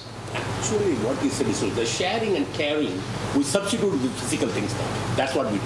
Another thing that we have to look into when we talk about... You buy a dress, you buy a jewel, and you walk away with that. Sir, one small observation for her remarks. Why are we focusing only on the family relationships? Only between a husband and a wife we are actually thinking and talking. Not necessarily. A relationship can be between two employees. No, you took it in some personal manner, both actually. But it can be relationships. Yeah, but not necessarily. No, it can be I mean, between if they two would have female told and two it is male. a regular basis, if they were told, we wouldn't have taken it personal. No, what? They said No, wife. No, Wife. what I'm telling Wife. is the way. No. That's your Morning, assumption. it is all about wife rather than That's your human assumption. values. It can be on a workplace. It can be in a road. Okay. You would be It really can happy in if it is generic. Yeah, You that's would be also- really happy. Relationship is a generic term, so you don't assume that it's only between husband and wife. No, when it is wife, I assume that it is only between husband and wife, sir. When a word is used about wife, we assume it is husband and wife. Okay, if it is generic, men, women, we understand it could be any relationship. but the when point you he is say trying to wife, tell- wedding, I assume it is wife and husband only, sir. Yeah, that's okay. No. I'm just wanted to say, no, all our discussions and observations are between family relationship, between husband and wife. That too, only between husband and wife. Not even between mother-in-law, father-in-law, sister-in-law, brother-in-law, nothing. So That's still a complex problem. we can change our discussion. That was my point. No, Not, here the relationship is, as rightly That said, is next session we will take up, sir, in-laws. relationship is in the family. Now, if I could pitch in again, the relationship we are not talking about in a family. The wife, husband, kids and all that's not. It's between two colleagues, two neighbors. I mean, that's what the general relationship, the human value talks about. Maybe in a lighter sense, probably we touched upon more about husband and wife. It is not so. No, it is not light, sir. That is what our point was. Don't take it light. We don't want you to take it light. No. The relationship is among all Have the a human. balance. We will talk it in general. Human. We will have a balance. Sir, it all started with you. You started with a sari. Me? Yeah. Don't start Oh with my the God, saree. The ceremony was inaugurated by you. All because of Jayakumar. Okay. சபைக்குறிப்பில் இருந்து மினிக்கிரும் அதை. Thank you, sir. அவ்வளவுதான். Thank Okay, you. fine. Thank you. Now we can see the pitch rising. You know? The reason why start with the wife, the reason is you are stuck with the family, and for a longer time you spend the relationship, so you want to start that topic. It's okay, you can start any other thing, because for me a relationship in a working environment may be lasting about 5 years, 10 years, and the boss will change, the environment will change. So we want to start off somewhere in a very profound, so you took the family first. But we can always take it, extend it all the way down. The relationship which you mentioned between a grandmother and a kid. Granddaughter or a grandchild. So that's also a relationship. Now that is missing. That is where the human values are missing now. The grandparents will pass on the human values to their kids. Yeah, when we are working here also as a team, there also we can find out how much time we are investing for facilities and how much time we are investing for relationship. How much time do we spend in a week trying to understand each other, have a dialogue with each other, try to getting to know about each other, and how much time we are just talking about courses and 3% on courses and research and 97% on the infrastructure, the physical. Yeah. Whether it's done, this is the task list, that, this, and everything. And you can see that. Okay, fine, go ahead. Yeah, and we can see that we invest so much of time when relationships go bad. Somebody is not complying, somebody is trying to do something untoward in the department or in the institution, and then we have to do so much of work because of that, because we are not investing time on relationship. Even in the institution, yeah. You cannot say that you need to spend about some time on relationship. You can't force it. You have to develop it. For example, for one person, the relationship I can do it within 2 days, within 20% or 5. For some other person, it takes a little bit longer time. So you cannot go by time as a measurement of fulfilling the relationship. So time and how much care you take to really fulfill it, that's what more important is. And what is the result you achieve in fulfilling the relationship. Because if I just spend more time, that doesn't mean I cannot do my work. So you need to think about that very carefully, It's important to really make sure that you have the fulfillment of relationship to achieve the targets that we want to achieve. That's what you should have. Yeah, but again we are setting up targets maybe merely for physical facility or something to do with that, and we are forgetting the target to do with the relationship or the mutual fulfillment in the relationship. No, I didn't say that. I think the important thing is in a working environment is really fulfill the relationship enough at the required level to achieve the physical facility targets. That's the important thing. In my house, that's a different thing. But in a working environment, otherwise we'll never meet our target, we'll never aspire or anything. But correct amount of fulfillment of relationship is important to achieve the target. Otherwise, we'll never achieve the target. So that's how you have to see it. You have to use it as the result is only for the working one, is the physical facility is what the result. But the question is, relationship should be built enough to really meet the targets. Then I'll be spending only counseling all the people and I will never do my work. Okay. I'll come to that. When we set our targets also, what would be our complete vision for setting up the target? So we can see that there is a dichotomy again here. Excuse me, sir. Sir, here how much time and effort are we investing? We have spoke about much about this relationships. I just want to have a clarity on this physical facility. Is it for building the physical facility, or that could be a service also? See, is it only two things? One is physical facility, and the number two is relationship, or is there any other thing which can be added here? Because can be added, yes. Yeah. But presently we are comparing these two. Only about this. Yeah. Okay, so can you explain, give me some examples on this physical facility that you are telling on time? All these are facilities, like we are sitting in this hall, this building is a facility, this mic, this presenter. No, investing, the word which you are utilizing. So we can find out, like there are 24 hours in a day, how much time did I invest for working for physical facility, how much time did I invest to understand each other, to know each other, isn't it, to know oneself. So all that we have to articulate. In a whole lifespan, how much time did I spend for facilities, how much time did I spend for fulfilling the relationship, understanding the relationship, understanding each other. That is something that we have to articulate. So you'll see that the unhappiness is more due to lack of fulfilling relationship, but most of the time and effort gets spent for physical facility, isn't it? Yeah. So for human being, physical facility is necessary, but relationship is also necessary. I think we are able to see this, isn't it? The other way around. Very nice. If you are able to see that, yes. In fact, when we say that somebody is put up in a jail, what happens there? He is provided for the physical facilities. He is provided food, clothes, the shelter is provided. What is lacking is relationship. He's cut off from the relationship with the family, with the society, and that becomes a punishment. He gets a jailmate. Yeah, in fact, it's a good possibility that these programs can be developed for jails also. In fact, we have been conducting workshops in jails also. Yeah. Yes, yes.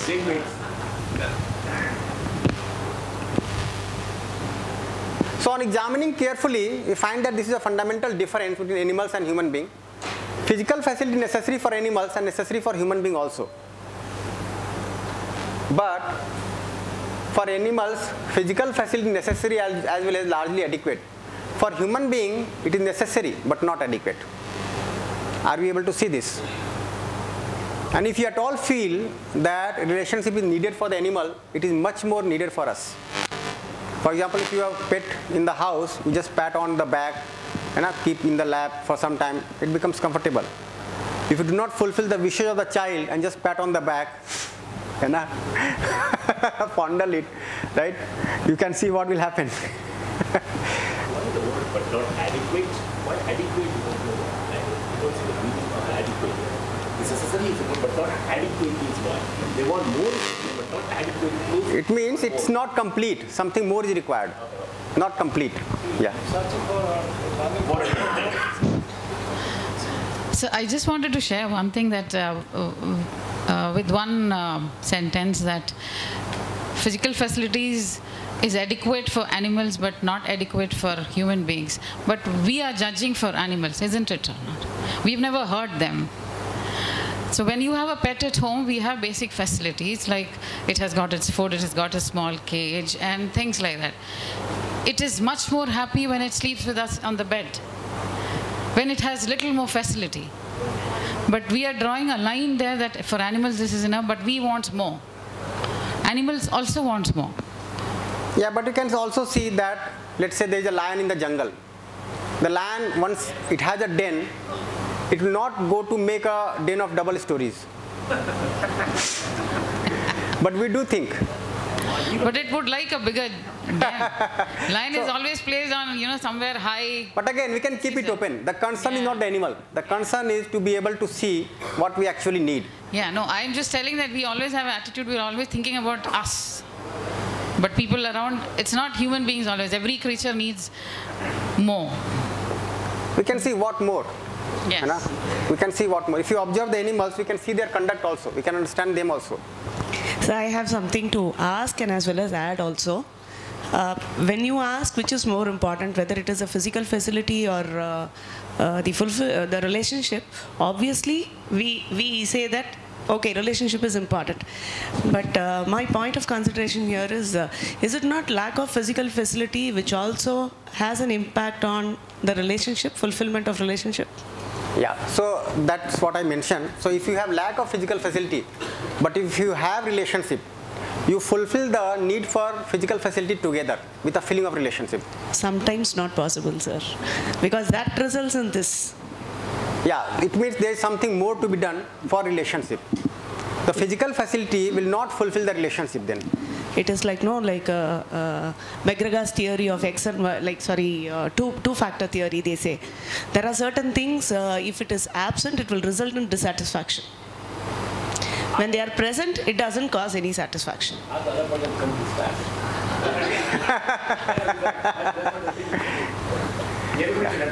So in fact, we are saying something similar. If you don't have physical facility, right, your needs are not fulfilled. You feel unfulfilled. But even if you have the facility, it's not sure that relationship will get fulfilled.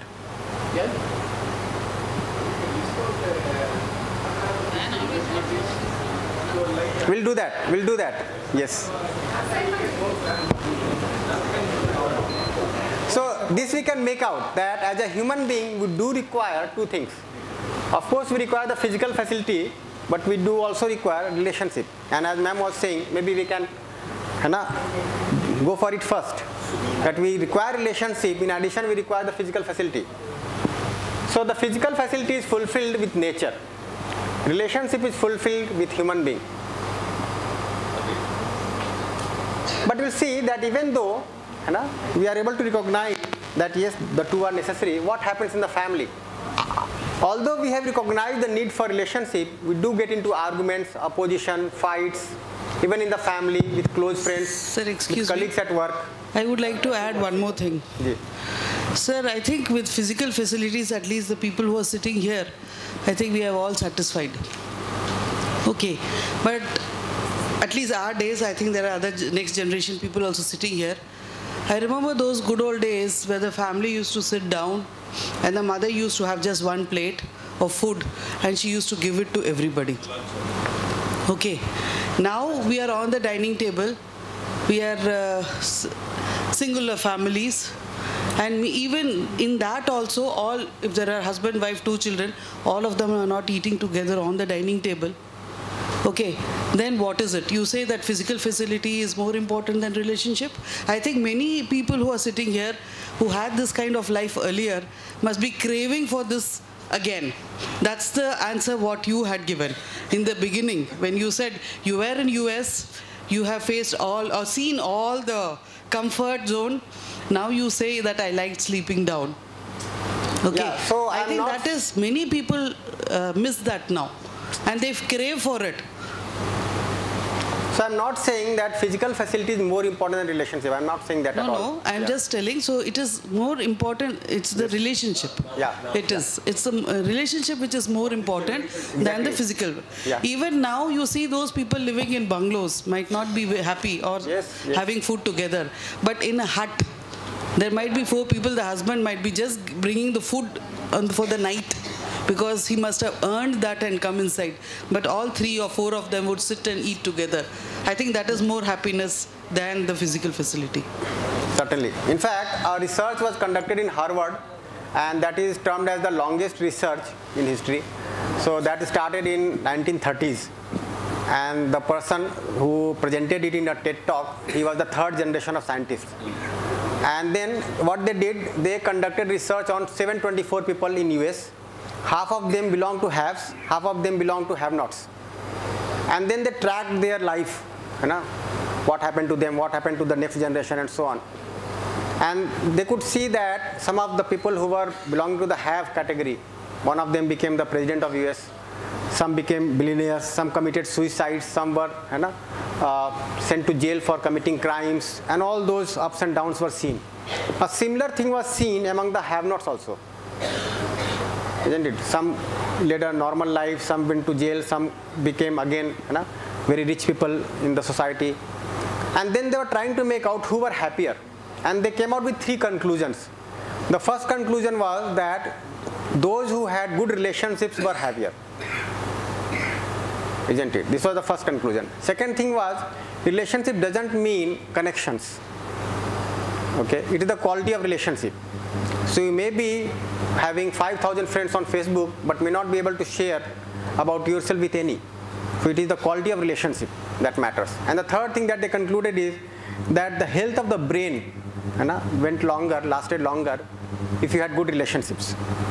So we can of course see, in fact, it is... HBR 2016, they had an analysis saying that if we have strong soft skills, HBR 2016, Harvard Business Review, they had a very clarity saying that if somebody has got a good soft skills and a good family background, that means relationship, family relationship, they tend to really have a high EQ, not IQ, the EQ, and tend to do really better than the people who are not like that.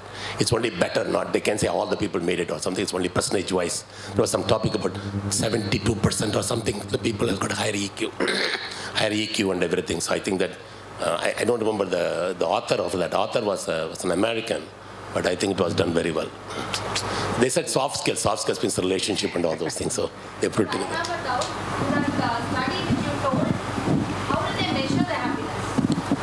So they looked into the trajectory of life, what happened to them. They talked to them, they interviewed them, they conducted survey in the relations. What they do is they take a survey with them, with the peers if there's working environment, with the bosses and the subordinates, and also with the family members. They have a big survey for each and every individual.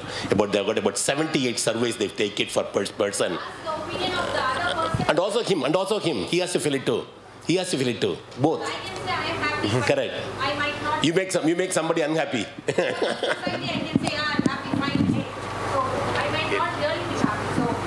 Yeah. Every session, sir.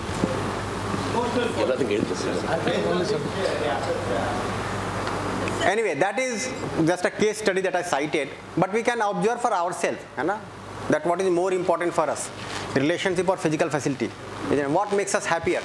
That is something that we can observe. So you'll see that although we have recognized the need for relationship, but these things might be occurring in our family, at workplace.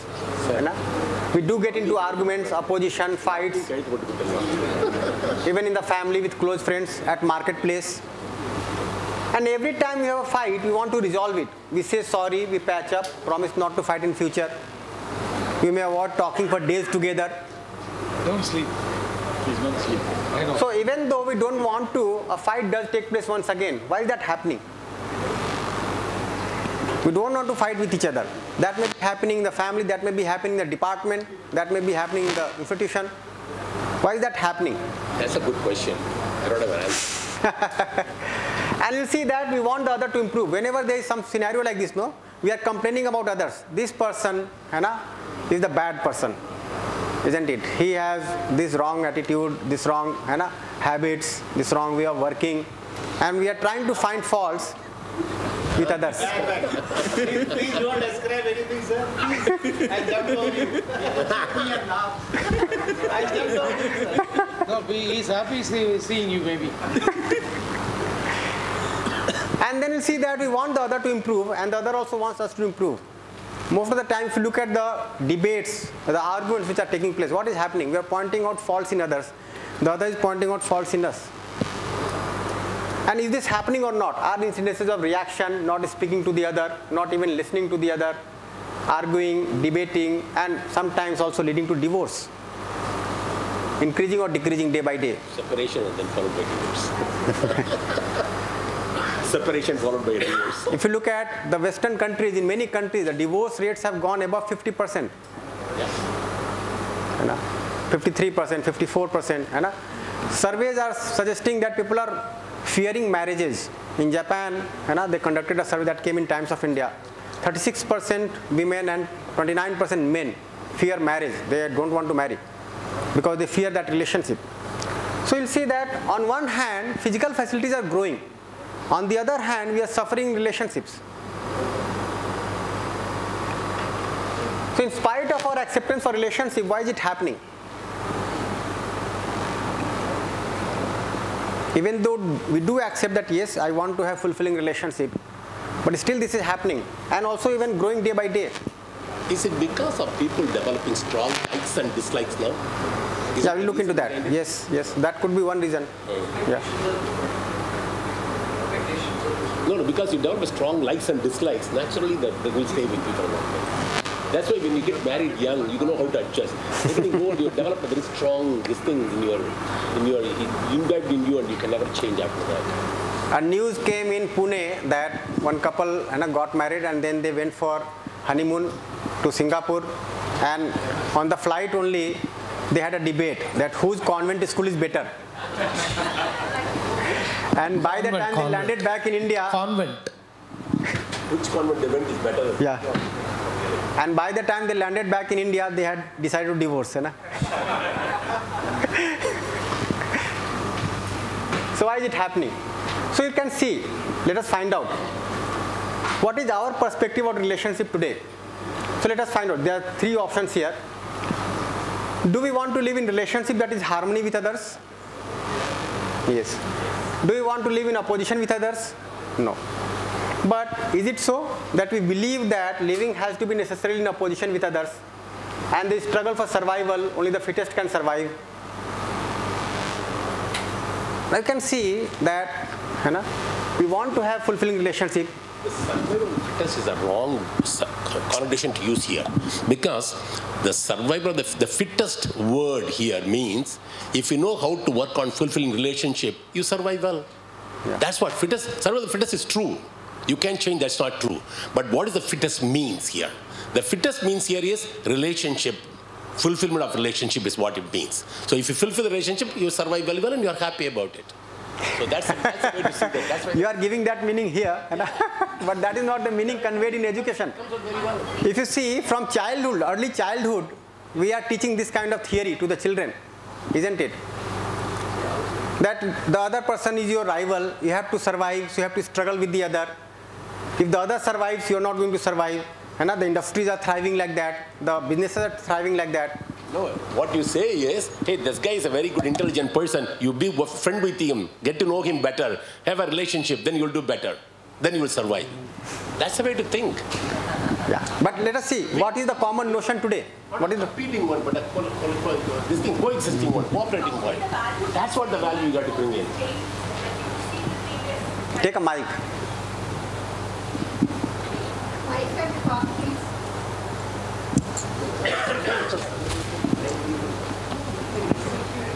One of the reason for this relationship, whatever you mentioned that about divorce or stay in relationship, somewhere even values and physical facility has also played a very big role.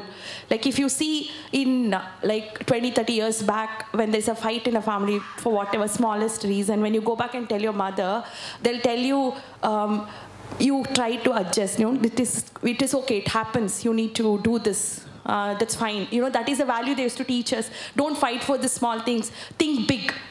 You should think from their perspective what could have gone wrong, and they would try. But what I see the change now, because when I talk to some students about their strained parents' relationship and all, what they say is when there is a fight in the family and they go back to the mother and they say, don't worry, come out. We have enough, we can take care of you. You know, that values have also somewhere changed because of us, because we are giving them physical, because first it was specifically one of the reason for a woman or a man to be together was maybe they're not independent, they're dependent on somebody for, for survival. So even if it was a very strained relationship, they're struggling through a very bad time, but still at that point of time, because they're not independent, they don't have enough facility because of society, whatever the reason, they have to stick on to the family for good or bad. That is again debatable.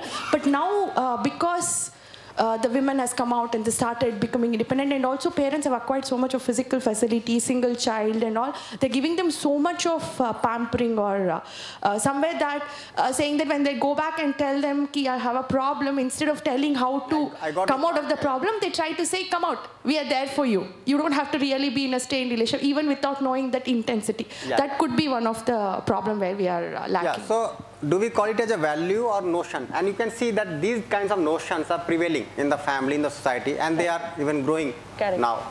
And that's how, even though we accept to be in relationship, we want to have fulfilling relationship, but going by these notions, we are not able to fulfill the relationships, isn't it? And let us find out what is our present perspective, which view do we promote at home, in the family, in schools and college, in the society.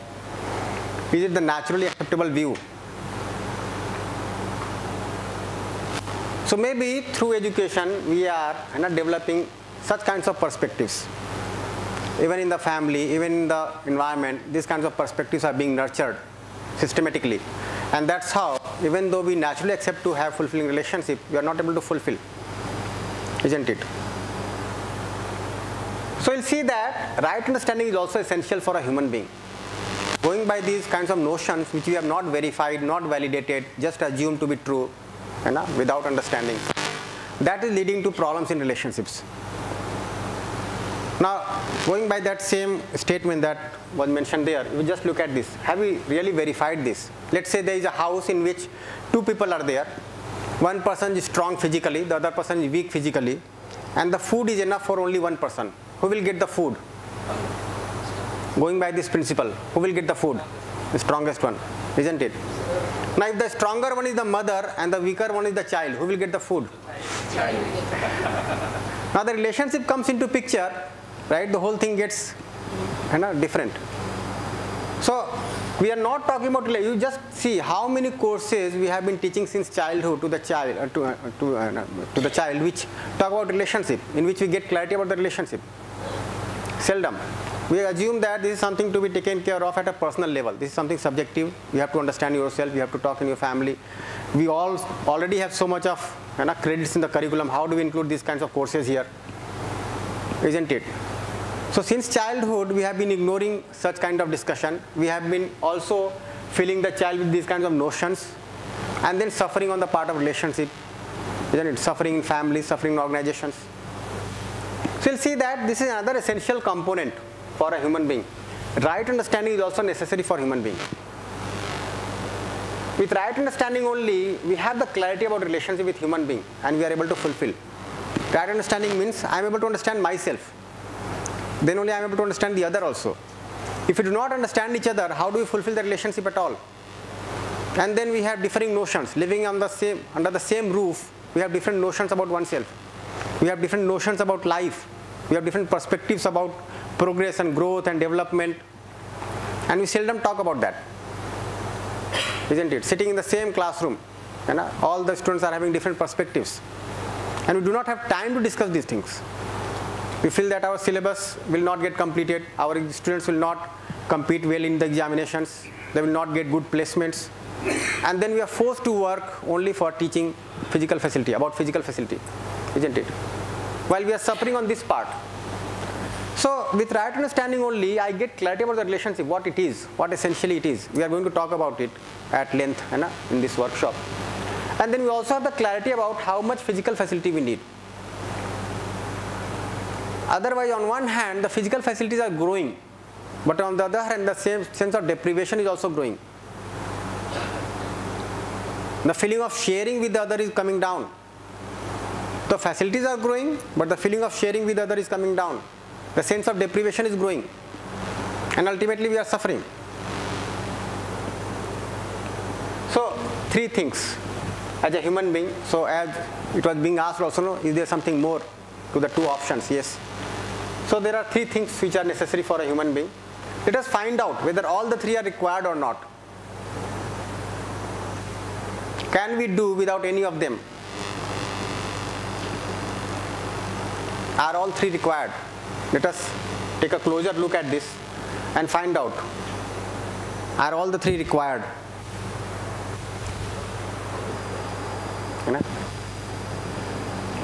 So, is something redundant here? And if this is fulfilled, is anything more than this required?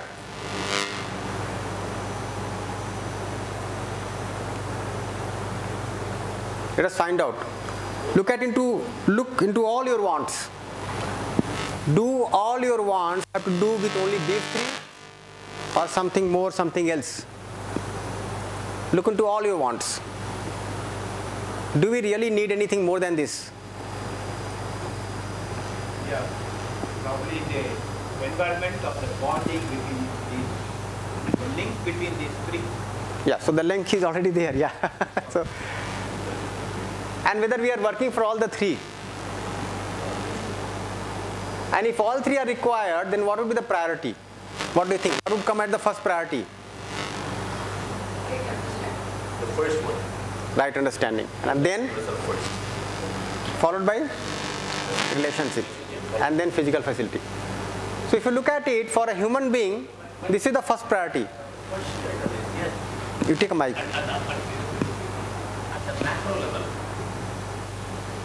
At the macro level is right. This is the priority is right. But at the micro level, if you go, sometimes the priorities do change. And you have to adjust to that environment. For example, relationships sometimes more important than the right to understanding yourself, because you already understood yourself. So concentrate on the human being, understand relationship. Yeah, so if you look at relationship also, essentially what we aspire for is the feeling, the trust, the respect. And that can be ensured only through right understanding. How do I trust the other if I do not understand the other human being? How do I respect when I do not understand what respect means? Does respect only mean gifting on certain occasions, or touching the feet, or bowing in front of somebody, or something else? So that might be something to do with the expression part, but the feeling is missing. And why it is missing? Because the understanding is missing. The respect also, I have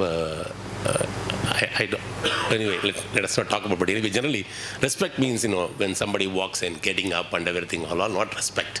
How do you feel inside is very important. How do you respect him or her inside? Yeah. That shows by action. So you will know only that the person is respecting you or not is only by the actions or the deeds he does or whatever it is, than just, getting up and all this, sir, say sir and everything, I'm thinking loudly, Yeah, but the same action may not denote the same feeling. The same action may not denote the same feeling. I may rise, but I might not be having the feeling of respect. I might be having a feeling of fear for the other. Yeah. Yeah. So these innate feelings are ensured through right understanding. This is what we are saying here. So as a human being, if you see, in our life, we require all the three, and with the correct priority. For a human being, it is the right understanding which comes at the first priority, which is going to be ensured in the self, within me. Isn't it? And then relationship with human being, and then the physical facility with the rest of nature. We'll see that with right understanding only, I am able to make out the right feeling, which fulfills me and the other, so that we are able to live with mutual happiness. So the way the issues were being raised, that is because the right feeling is not understood. Isn't it? So for example, in a family, we are living together, we are working for physical facility, but we are differentiating between a child and a grown-up person, between a man and a woman, isn't it? Between a literate and illiterate. Then ultimately the relationship is not going to be fulfilling. And with right understanding only, I am able to make out the correct need for physical facility, how much I require. So for example, I require clothes in terms of physical facility, and I require relationship. I require feeling of respect. Now when I go to fulfill the need for respect by physical facility, then I assume that this is unlimited because I require the feeling of respect every moment. So then there is a mad rush for physical facility. Why? Because we want respect every moment, and we are assuming that this is going to be ensured by physical facility. Otherwise, I can fulfill the two needs correctly with right understanding. Respect is something else, clothes is something else. Isn't it? So, with right understanding, I am able to make out the need for facility correctly. I am also able to make out the right way to produce it. It's not that to fulfill my need for physical facility, I will deplete the nature, exploit the nature, pollute the nature. If that is the case, then tomorrow I am going to suffer. Pardon? Yes, that is what is happening. And that is a serious concern.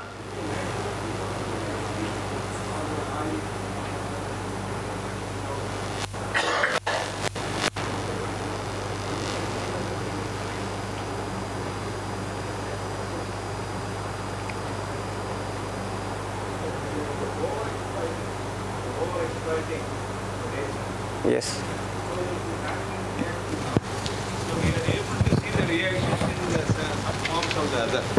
So we are seeing that also in happening. So if we exploit the nature, ultimately we will suffer. Then our relations will also suffer. Yes, sir. For example, it is said that due to global warming, the temperature is rising, the sea level and the ocean level is rising. If that happens, the coastal area is going to drown. If that gets drowned, then the people have to move to the plateaus to reside. And then you can see the commotion, the kind of disturbance that will take place in the society. Yes. Isn't it? So, it is also a matter of concern. But that can be resolved only through right understanding. So, if you see, our basic aspiration is continuity of happiness and prosperity. And to fulfill that basic aspiration, we require all the three. If you put in a single sentence what we are trying to convey since morning, essentially you want to be happy and prosperous in continuity, and to have these fulfilled, you have to ensure all the three. It can't be just with physical facility, because relationships are more important, and the two can be understood and fulfilled rightly with right understanding. Unknowingly, we are working only for physical facility, ignorant about the right understanding part, ignorant about the relationship, and then what is happening? Even though we are growing more and more in terms of physical facility, there is unhappiness, and we are making others also unhappy. If you look at the families, just 40, 30 years back, there used to be joint families. That was a common scenario in the society. Now there are nuclear families. Even the nuclear families are splitting. And people are now fearing the marriage also. So the way this is happening. So we are accumulating more and more, indulging more and more, creating more and more kinds of physical facility, but we are suffering on this part. And here also we are suffering. Even though we have accumulated so much, we feel deprived because we don't know how much is enough. And we are depriving the society, the nature also, exploiting the nature, depriving the nature. This is not what we really want to be. And if our education is taking in this direction, then this is a matter of concern, particularly for us when we are making policies for education, we are developing the courses and curriculum. Can I ask you a basic fundamental question? Ji. Take a mic. Context right now that people are unhappy now than they were before? Because I have a problem with them right now. Because I think that, okay. I think that the problem, the problem right here is like you are taking this course in context. People are unhappy now. That is not true. That is what my problem is. My problem is, yes, I agree with you. The physical facility have enhanced too much and everything. We may sometimes compromise on the relationship better, a little bit more because of that. But I don't think that people are drastically unhappy about 50 years ago or 100 years ago that we were. I don't think so. No, I was saying that if you look at the state of families... Because you put a question mark there, it seems to be that, we focus on... I don't think so. We all... No, I'm not claiming that also. I'm only saying if you look at the state of families 50 years back and look at the state of families today, and then we can have a contrast there to see. Was that scenario better or this scenario is better? That is something that we can see. But ultimately, if we are landing up here, this is not our coveted state. Yeah, that is all. Now that could be an appraisal. Maybe it can vary from region to region. It could be the case that in certain parts of the country exploitation of one gender, one category of people was more, and now this is coming down. That could be there, yes. So we can make an appraisal of the current state, but at the same time, this is not our desired state if this is landing up. If this is happening, then this is not our desired state. Don't you think that as the generation progresses, we bring the best in each and every individual? If that is happening, why there is a question about right of understanding about self and relation? Because if you are bringing the best in yourself, either by whatever relationship or by the infrastructure, whatever it is, that is really happiness, right? You don't bring, and the history tells you, industrial revolutions tells you, this thing, everything tells you very well that, we are more happier now than we used to be before. I don't know. I'm just thinking, See, we can accept I'm that happy also, now than but I I'm was just 50 saying, years ago. when you try to make the best of yourself, will you work on right understanding or not? Will you work on relationship or not? Or will you only be working for physical facility? If you're trying to only develop more and more sophisticated skills, ignorant about these two, then what will happen? You can just see so many cases are coming up, like one child is into video game or mobile game, and he murders the mother and packs into the fridge, and things like that are happening. It means somehow the conditioning is going wrong because we are focusing more and more on physical facility, developing such technologies, but we are not able to give the right feeling to the child. If that is the case, this is certainly not the desirable state. In fact, when I went to US first time, I used to get only mails. There is no email. There is nothing there at that time. So I used to be very unhappy if I don't get the email. Right now, I'm more happy. I can see my kids right away on the FaceTime and everything. Even though they are far apart, it's a global university, right? It's a university with no borders. So I'll keep it open for now. We can keep on observing it. But the question is, you see them virtually someday. Do you have the physical closeness when you see them online? Definitely, it cannot be. So there is a kind of lots of small amount of at least happiness. We are connected, but still we are disconnected. When you see your son close by, at least sometimes you may try to pat on his back or hug him or kiss him on his forehead. Those are all missing, right? But that for that you have been saying, will they say was all right? That's what was talking. No, that's right. So, again, fine. Let us keep it open for now. So we can see that this is human consciousness. When I am able to ensure all the three with the correct priority, right understanding, relationship and physical facility, then only I am living with human consciousness. So I am a human being, but I need to develop myself so that I can live with human consciousness. On the other hand, if this is the case, then we can term it as animal consciousness. Only concerned about physical facility and only working for physical facility. Suffering within oneself, suffering in relationships, feeling deprived all the time, exploiting the society and nature, isn't it? And what we essentially want to do, we want to come out of it. So animals living with animal consciousness are in harmony. This is fine. Human being living with human consciousness again is in harmony. This is fine. But human being living with animal consciousness, we are in disharmony, and this is the problem. This is not fine. What do you mean by animal consciousness? this. No. Being ignorant about right understanding, being ignorant about relationship, working only for physical facility, assuming that this will fetch happiness and prosperity. Destroying the nature and accumulating the physical facility is the animal conscious. Yeah. So I am saying, yeah, basically this is a fallout. Animal is not doing that. But we human beings, since we have our developed imagination, and we are ignorant about this, then we are destroying much more than an animal could do. I thought animals are survival of the fittest because they have to do that. Killing instinct, all those things are animal. That's what I thought. No, but here, Ji? Animals live only on need basis. Yes. We go on want and need. Yeah, so want is for For their need.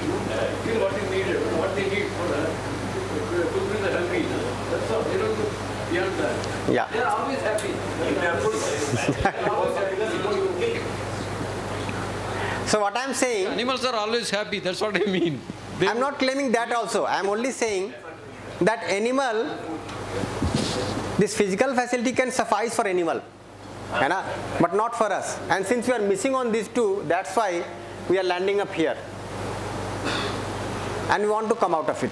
As he said, animals, they don't crave for wants. They just want the needs to be fulfilled. Once that is fulfilled, they are happy. Yes. So that's why I mentioned and they don't need a physical facility also. Yeah, so that food is also a facility, no? Food is a physical facility. So food is also a facility. Yeah, food, clothes, shelter, instruments. Okay. So the basic issue is to ensure this. That was just a hint at what we are doing right now. But essentially want to be here. Sir, a very simple physical facility, I would say, need of the hour for any human being is transportation. See, you open the IRCTC Mobility website. or transportation? Pardon, sir?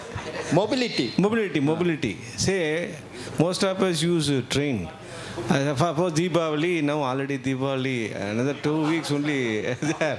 Just imagine 3 months time they are opening the IRCT website. And I don't know how many of us are successful in getting one ticket. So, anyway, the physical facility is need of the hour, that time. And Tatkal. They say Tatkal and also premium Tatkal. So, you open the Tatkal, by the time the seat is available, by the time I make the payment, then payment is gone. But seat is not available. So, I think you have suffered a lot. Okay, I'll just give a closer look to that. I say what I am coming to say, physical facility is also more important. Then only I am making happy with my family or my friends. I am booking here, see here I got the ticket. So all are happy there. Okay, if I am getting a ticket there. So, yeah, so let me just add one thing. I will not discuss at length. Why do we have to book tickets when festivals are coming? Because we are living apart. So the whole game. If we are living together, then there is no need for so much of mobility at all. You can celebrate where it's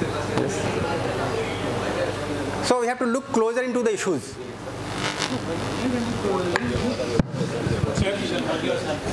Same thing, if not misunderstand. Now we are sitting here for UHV, where we missed. Why it is come back again? The physical facilities we say, now we are sitting in the room, we are missing the physical facilities. This is not a physical facility. So that is also a physical facility. What was? That is a revelation. That revelations came. Each and everything the revelations came, we are running for revelation changes. We are losing the physical facilities, the natural physical facility, because it is not an animal conscious. Whether it is a natural physical facilities or induced physical facilities. Yeah, so whatever facility you require, we will try to make out that what facility I require, why do I require.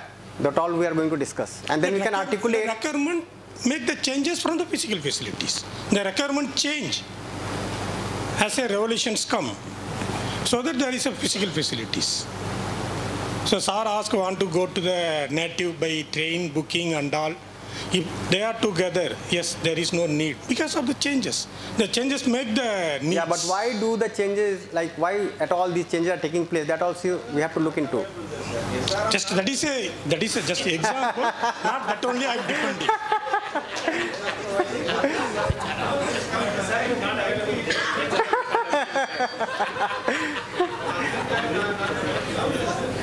Yes. Personal grudge meeting is back to form. So that's why we can see that in the society today, there are two kinds of people which can be seen. One set of people is those who are lacking physical facility and they are unhappy and deprived.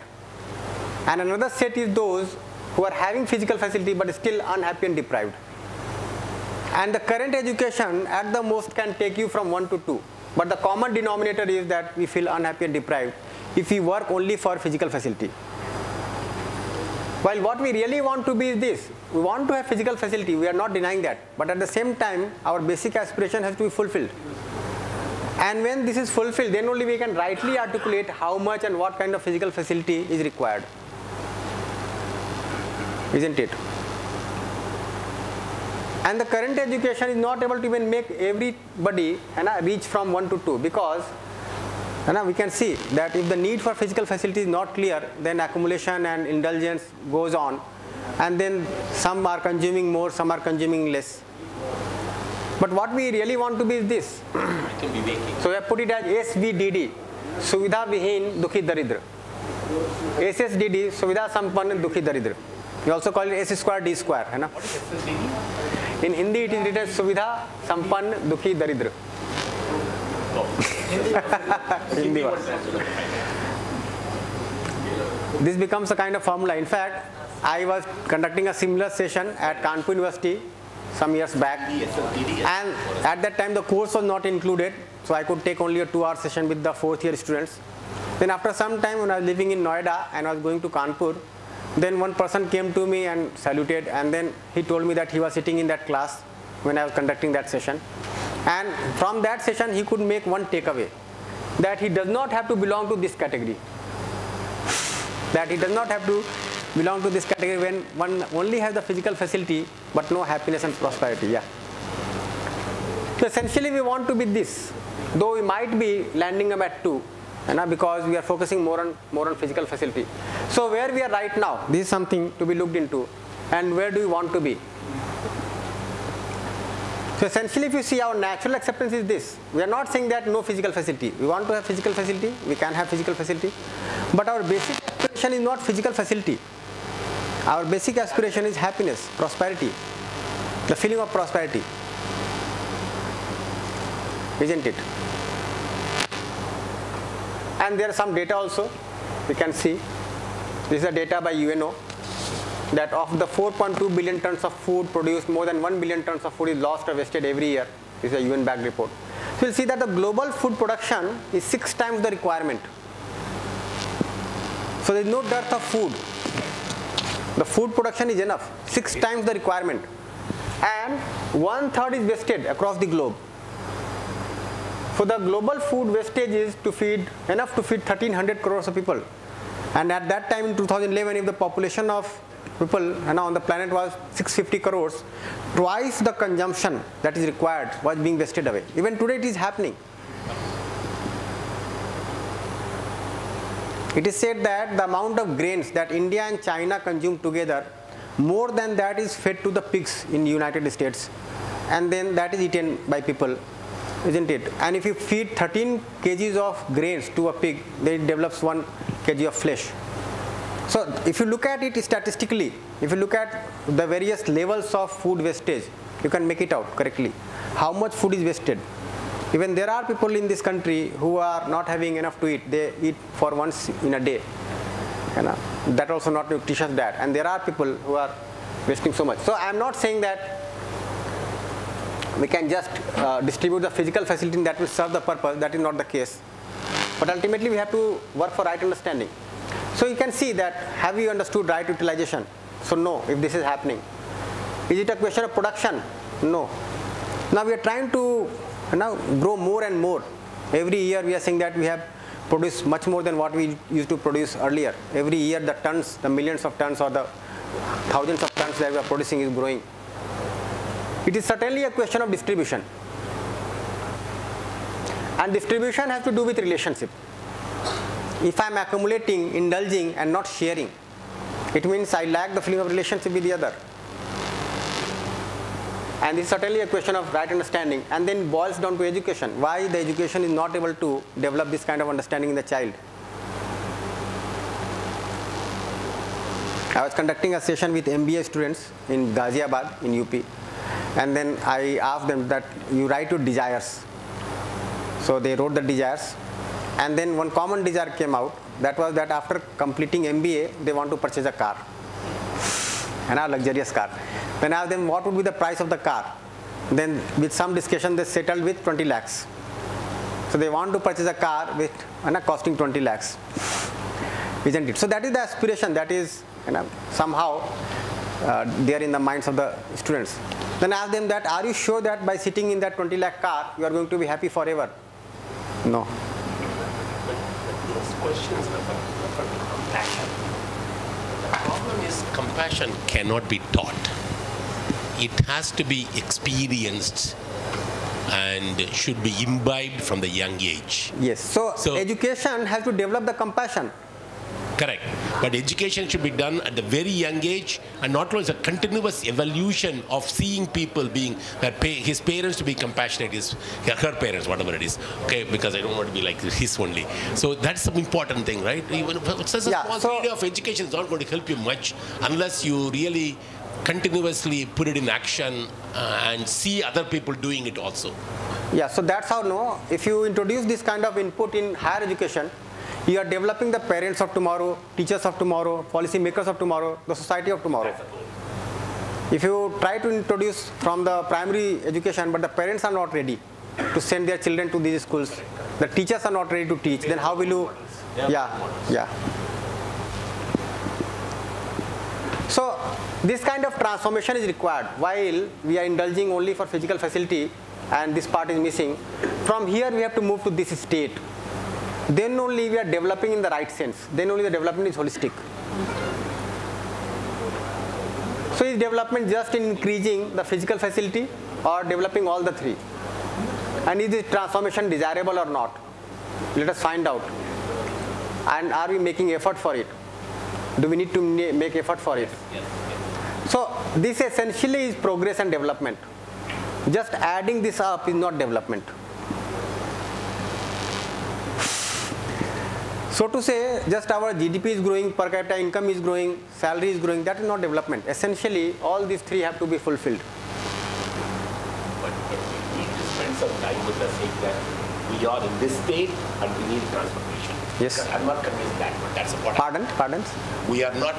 See, the problem is you have to convince, at least me, probably everybody know about it or something like that, that we are in this state and we need to have a transform to that state.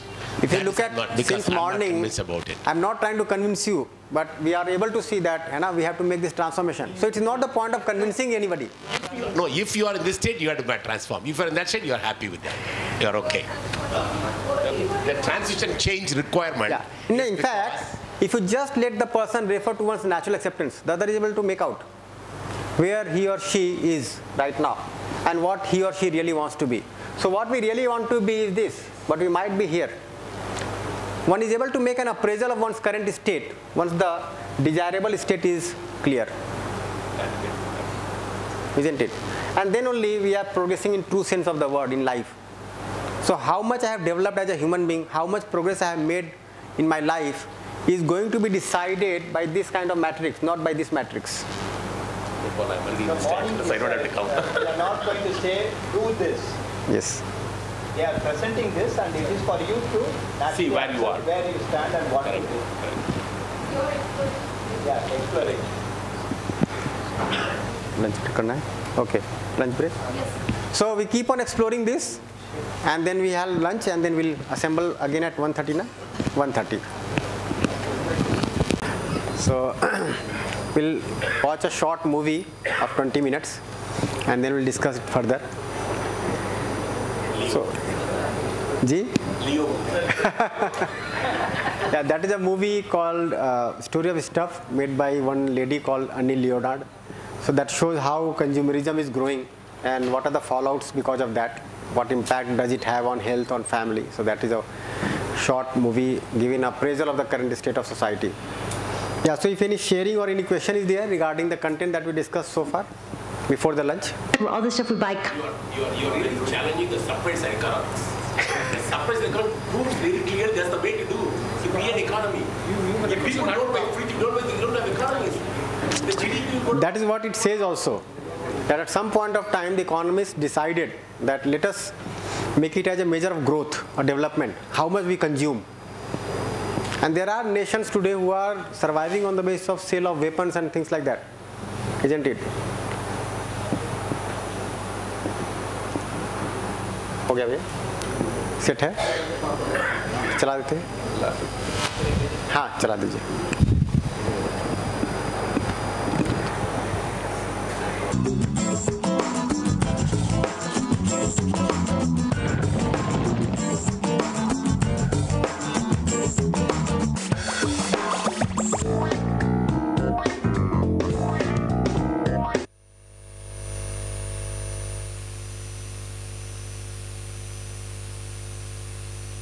Takeaways from that video.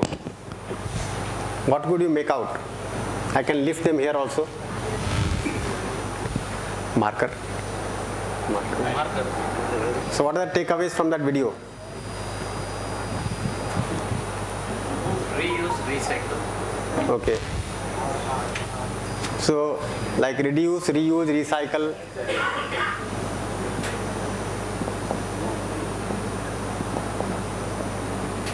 I hope it is visible from the back side. Yes, fine. What? Pardon? Too much consumption, है ना? So over consumption. Maybe you can say that reduce and reuse is a self-sustainable way of living. Yeah. Self-sustainable way of living. Self-sustainable.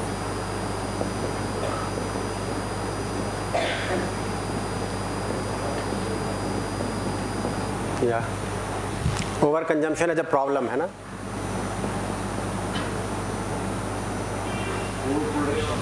Overproduction.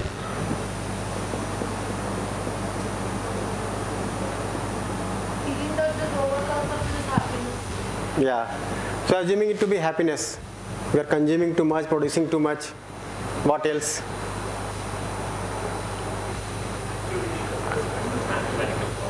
Pardon? Mathematical problems, linear consumption or linear analysis that constraints is always a problem. Anything, whatever you do in life, any linear consumption with a strict level. So you can see that there is a cycle in the nature.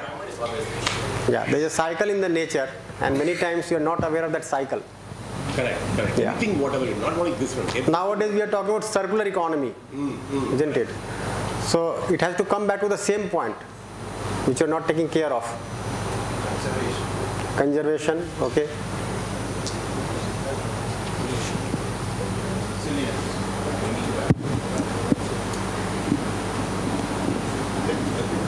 Conservation. Pardon? In the government. Yeah. Truly the government, for the people, by the people, and to the people. That's correct.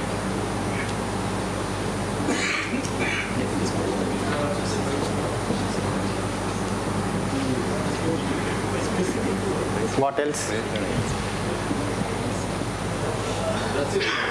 Resilience. For what? Bringing back to its own state. Okay. So need for resilience. I think the biggest lesson I learned in this from this whole movie is, with all the facilities, with everything, she's unhappy and we are unhappy. That's what it is. With all the things we have and everything is evolving, but still we are unhappy. Happiness is a myth and mirage. Never chase it, it will chase you. Okay. Negative external Pardon? Negative externalities. Whatever happens will create a lot of negative impact. Okay. But what could be the takeaway out of that? Takeaway means something that we learn as a lesson. Yeah, so that is what we have mentioned. It also mentions about two kinds of obsolescence when things become obsolete, planned and perceived, isn't it? Pardon? Consumed need. Consumed need rather than Consume the need rather than the wants. Oh, okay, yeah. Because you go to the shop and keep on taking it again. So I'll say understand the needs.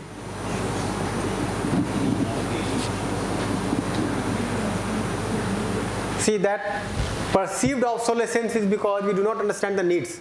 That shows how skinny heels to thick heels and then back to skinny heels is capturing the market time and again, isn't it? production based on demand. Production based on demand. Okay. Demand or needs?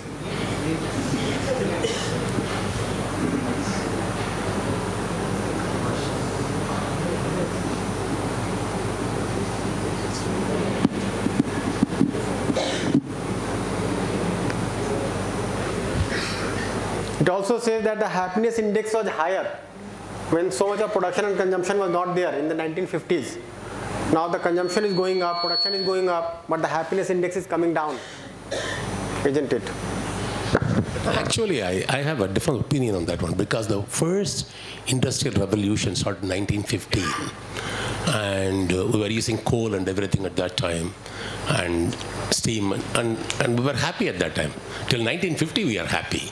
So only if it goes beyond certain limit, only it really creates problem, right? So if you look at the linear cycle, if you can manage the cycle correctly with a circle, with the circular one, then you can do it. Since it's going out of bounds right now, that's why we are unhappy right now. Because up to 1950 we are happy, right?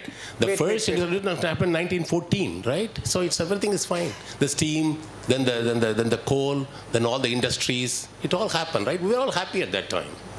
Wait. In fact, we have to look at it much closely. You see, I'm not saying that industries are not required or facilities are not required. But if you look at the world history, imperialism started after the first industrial revolution.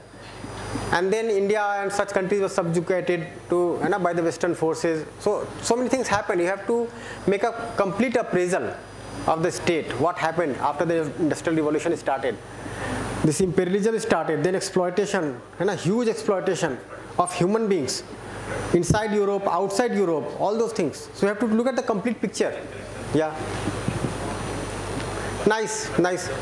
So this was just a hint. But the only thing what's coming to in this one is equity, equality.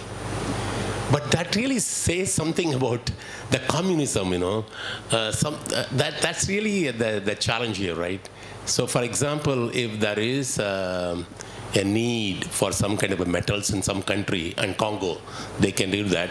What they should do is they should really harvest only a little bit, and they should sell it at a higher price if they can do that, instead of getting more, instead of extracting more. So it's something, how do you play this game? For example, the petroleum right now, they can harvest more, and the oil can come down to $10 to $15 a barrel.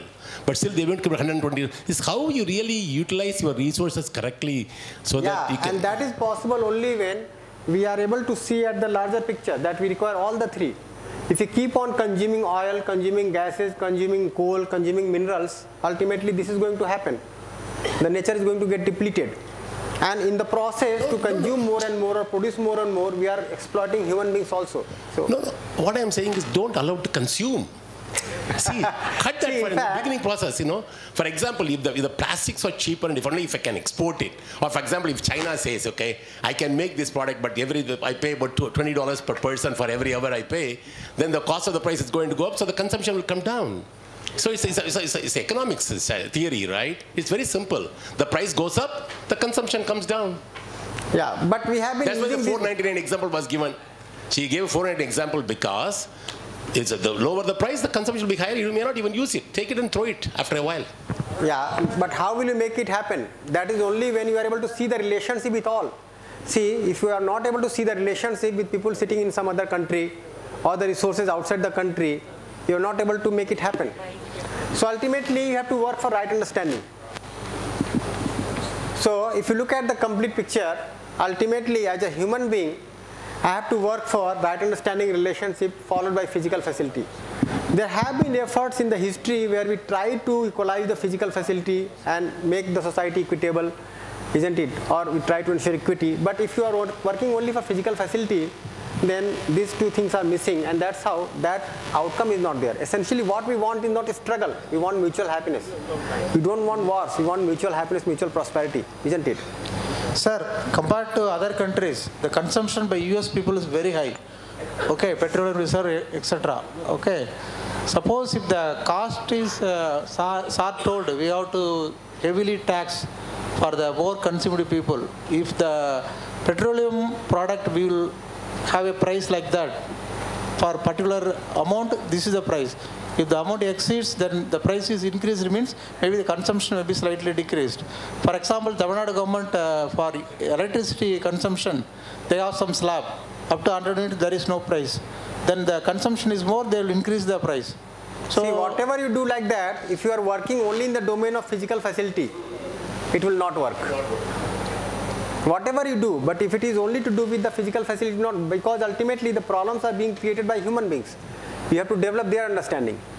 You have to develop the feeling of relationship among human beings. And at a personal level, I have to develop for myself. I am not able to ensure mutual happiness in my relationships if I miss out the relationship part, if I miss out the understanding part, isn't it? Many countries utilizing other countries' resources and they save their resources. Okay, that is also happening in the world. So we have to see ultimately what is development, what is holistic. One more inference actually from the movie is, with all the GDP growth and everything is happening in northern European countries like Netherlands, Belgium, Sweden, Switzerland and everything, they are still happy, but they don't consume the way the Americans consume. But the study has been taken by the movie is by the US people only for happiness. If you go back and take the happiness of the northern European countries, it will be different. So let me come back to the point. The reason is, I think if you go back to a German worker, he may be about 50 years old, he may be still driving a Volkswagen Bug, which is he bought it about 20, 30 years ago.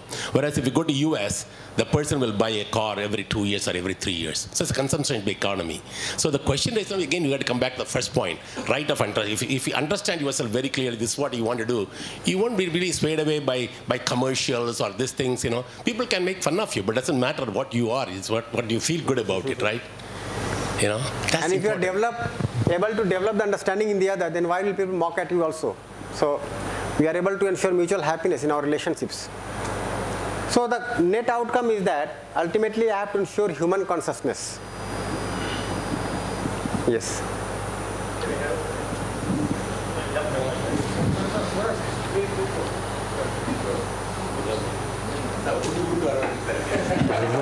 Hello. Just an observation, sir. So that I too accept that movie, the final thing, right? Fine. But this may not be suitable for a highly populated country like us. So ultimately, we are discussing about the trade-off between the physical facility and the happiness. No. Right? Physical facility and the relationship. No, I'm not talking about the trade-off, not at all. I am saying you can observe at a personal level. For you, is this the correct priority or not? Yes. Yeah, that's all. We are not saying that I have to forsake one for the other. I am saying all the three can be fulfilled together if you put right understanding at the first priority. There is no issue of trade-off at all. No, but the point is, what the movie depicts here is that, see, country like in India, if we restrict the consumption, okay, obviously it led a chain effect of less production, right? Okay, and if it is a less production, I will employ only a number of laborers. So only less number of population will have the wage, income and all those things. Right? Okay. So with the less production, but the high amount of population there will be a high demand for the goods and services. So the price of this product will go up. So already I am an unemployed person, okay, because only less number of people are being employed. Already I am an unemployed person. The price of a particular product is going up. So most of the people could not afford to buy the goods and services available in the country. So that will lead to more hunger and deprivation. Wait, I can explain that. See, that whole cycle has been analyzed multiple times, and it has been found that this is not the case. I'll give you a simple example. Let's say we talk about GDP nowadays. Now, if there is a family which has a plot of land, it cultivates food for itself, grows food for itself, and eats happily with the family together, then the GDP of the country is not growing. But if you're not able to produce by yourself and you have to go and purchase from the market, the GDP goes up, right? And if in the family it is decided that you will not cook by yourself, you have to go and eat in a hotel, then the GDP will again go up. You go to the hotel, eat there, and spoil your stomach. You go to a doctor, GDP again goes up. But don't you think that... No, 1 second. No, wait. No. I agree. But at the same time, don't you think that the jobs are being created in that activity? Yeah, in fact, it is commonly assumed that if you consume more, there will be more jobs, more employment, more production. But at the same time, if you lack relationship, if you lack right understanding, then what you do essentially to produce more or to consume more, you exploit human beings. You pay less, take work more, consume more, provide less. And then that creates a struggle in the society. And that ultimately leads to mutual unhappiness, mutual deprivation. Because there is a lack of feeling of relationship. Otherwise, we can produce together, we can consume together, we can share together. That feeling is not there because of lack of relationship. That's a hypothetical holiness situation. But already we have crossed the limit where the wrong has been already committed at creating a lot of inequality, right, in terms of income or in terms of whatever we can name it. So now we have to find out the solution for that one. So when you want to have a solution to make the inequality into a situation where almost everybody is getting equal, then you have to give them the opportunity to work. If you want to give the opportunity to work, I need investment. I have to get... No. Before that, look into this. I am able to give the opportunity to work for the other when I have the feeling of relationship. Otherwise, why will I do that? Then I will employ a machine which can work for 10 more people, right? Make production happen out of that, consume myself, leave aside the human race. Okay. It is actually, so what we can do, no, the idea which you are bringing it, I don't want to argue much, please. I accept all the facts what has been, but the point is that the Gandhian economic ideology, what you are suggesting, the principles of Gandhian economy says that the same village you produce, you consume, and you be happy. No, I am not saying that. If suppose if everywhere if that happens, then there won't be any problem. The demand will be equal to supply, equilibrium price will be maintained.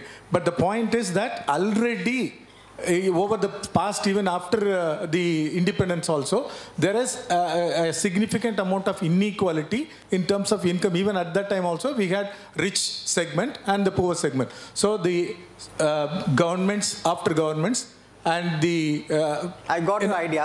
Let me respond. Yeah. See, ultimately, what you are trying to delve into is merely the physical facility. Inequality here, equality here, all the solutions we are trying to look for here, which is not the case. I am trying to bring your attention to this part and this part.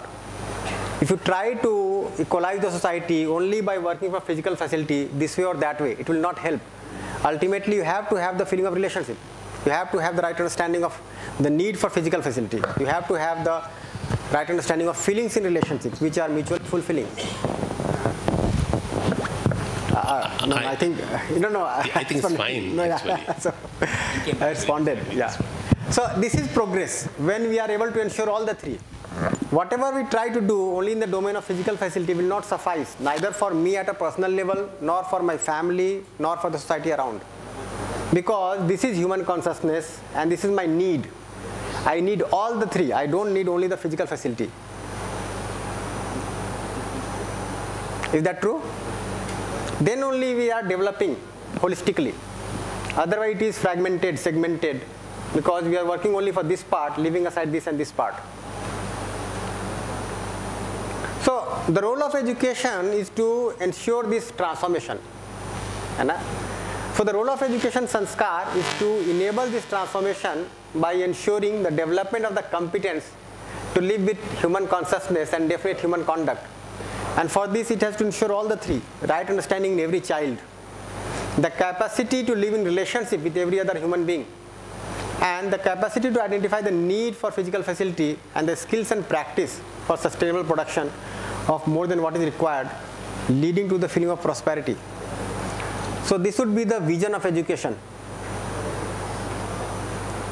If you have to make a vision statement for the institution, it has to be on this line. We can't leave aside 1, 2, and even this third part, first part, okay, and just talk about the skills and practice for production. Forget about sustainability. This is what we are doing generally. So if you do not have the right vision in education, then how are you able to impart the right kind of education? So if you look at the current state, the program to ensure right understanding in every child, it is missing. We have put it out of syllabus. The capacity to live in relationship with other human beings, we have put it out of syllabus. In fact, contrary to that, we are pushing more and more students for more and more cutthroat competition and struggle and all those things. We are giving some negative input as such. No, I'm not saying that. Learn and then go on. No. See, exams can have two purposes. See. No, don't put ranking. There are some effort has been done in the Yale University in the 1970s that they will give for one program, they can only pass up. They don't give a grade. They don't want to get a big difference between A grade or B grade or C grade. I'm not also saying that this has to be done. I'm just saying currently this is missing. And even the need for identification of physical facility is also missing, that the students are able to identify their needs correctly. The willingness to produce by way of labor is also missing. You can see the fallacies there. The right utilization is also largely missing. Students are falling into that trap of overconsumption. And the core feeling that is generated is to accumulate more and more, to consume more and more, rather than to produce what is required and utilize it rightly.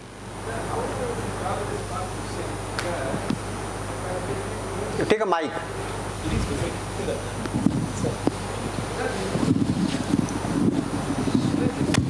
Sir, the second part, we teach the students moral stories, social science, and at the school level I'm saying, but how directly can we say present state, the capacity to, you mentioned relationship with the other human beings is missing.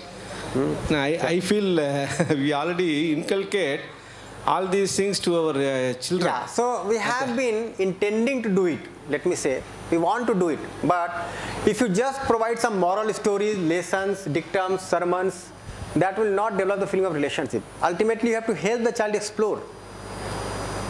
We have been listening to so many moral stories, and maybe many times these moral stories are also contradictory. Giving the lessons which may not be conducive to a happy and healthy environment. Yes. The real challenge is to see that how does, when we teach something, that it leads value to them. See, the problem is they don't realize the value of having good relationship, behavior and everything.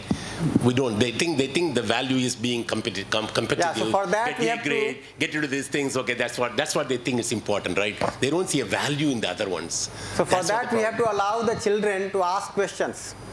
Now in a family, you just see. If a guest comes to your house, the child will ask, who is he?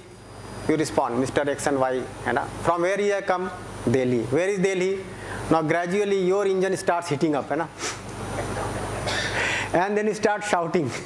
You don't have any other thing to do. You keep on disturbing me.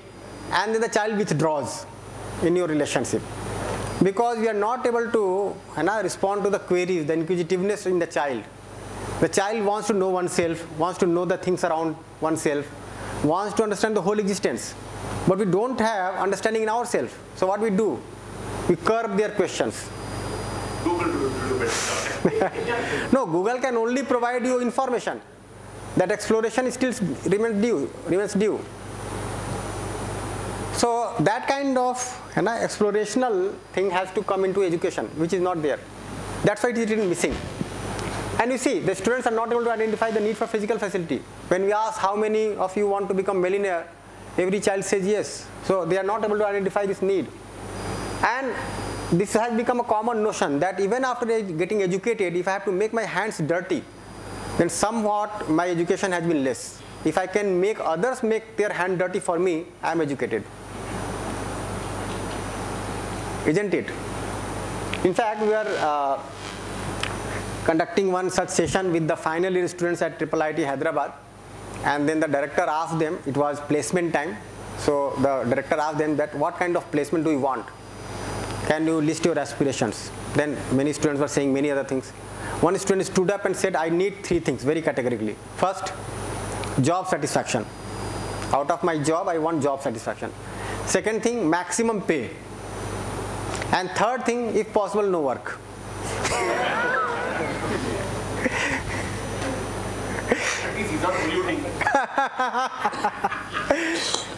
So this is the kind of mindset that is growing today.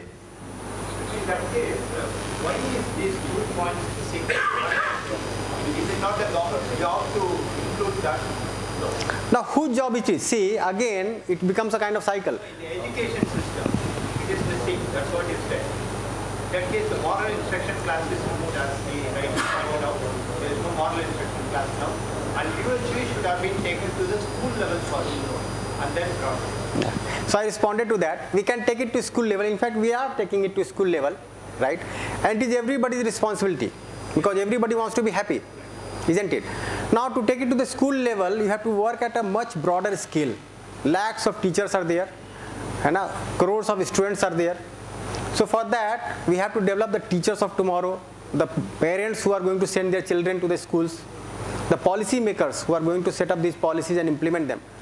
So we have started with higher education, and we means we, all of us, isn't it? But the higher education, they have a fixed frame of mind. There are 2 things. There are 2 things. In fact, at the elementary stage, to a particular age, their brain has also not developed, maybe up to the age of 8 or 9. And after that, they are dependent too much on their parents. Okay, so they are not able to explore freely by themselves. But when they come to higher education, they are living in a hostel, they are leading a life on their own. Then they are in a much better state to explore. This is what we have found. But yes, we can start even earlier. In MP, we have introduced this in class 9, and we are trying to see what kind of result is visible. But we can experiment with it. Yes. So the problems are only an indication of the lack of effort for holistic development. So most of the problems we see around us are really only the symptoms of human beings not living with human consciousness. So I'll say that the problems which are surfacing, they are only the tip of the iceberg, because the understanding part is missing, isn't it? That feeling part is missing. So there is an effort required here, and that's how, and as we are able to conclude also, we need an education which can be termed as humane right from childhood. Even before coming to school, the parents who are inculcating at home, so they also need to have the right understanding. And so that we are able to enable consciousness in children, so that they are able to contemplate on human values, and they are able to develop adults who can live with human conduct, human character, and they can be a pillar of human society. So this kind of process has to be enabled. What is human consciousness? Human values I understand. What is human consciousness? Oh, this is something that I mentioned here. This is. Okay.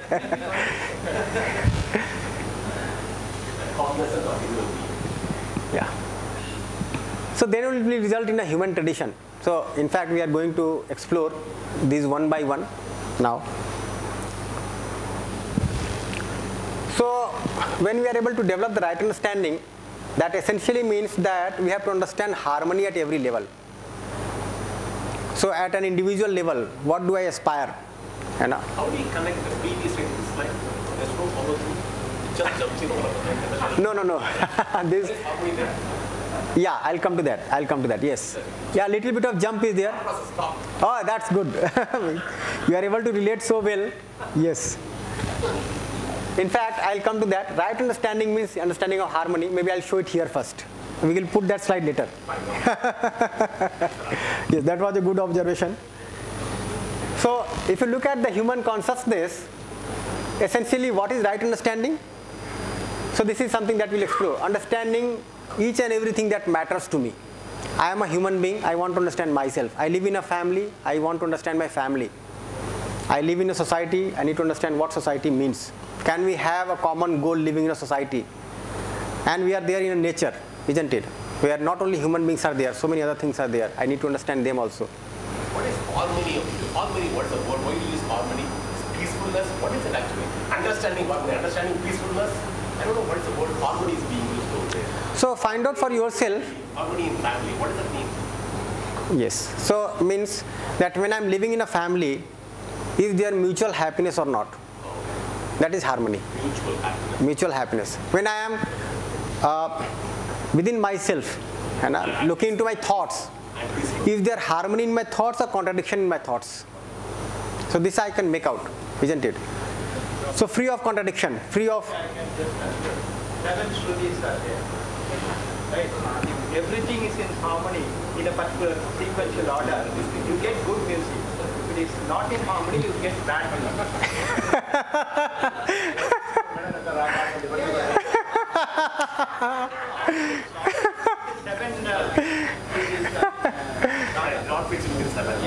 But once this discord is happening in the family, then the family is fantastic. Harmony is not there. All 7 or all family members should be in sync. That's what he meant. I mean, if I'm wrong... In fact, we'll explain it, but yes, we can also keep it on the side. We need to understand the human being, isn't it? Right understanding would mean that I need to understand the human being. I need to understand... Himself. Yeah. Himself, yes. So am I free of contradictions within, or am I carrying contradictions in me? If I am having contradictions in me, I am in disharmony. But if I am free of contradictions, conflicts, doubts, dilemmas, then I am in harmony. Similarly, in my family, if the behavior is mutually fulfilling.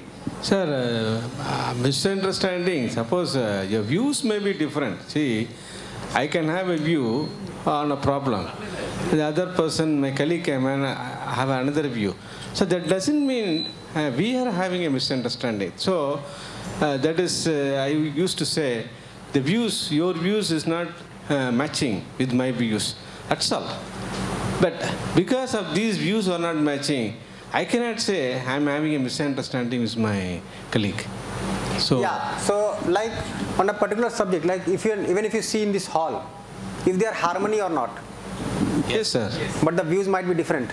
Yeah. So we are having our views, we are sharing our views, we are exploring our views together. Agree, disagree. Yeah.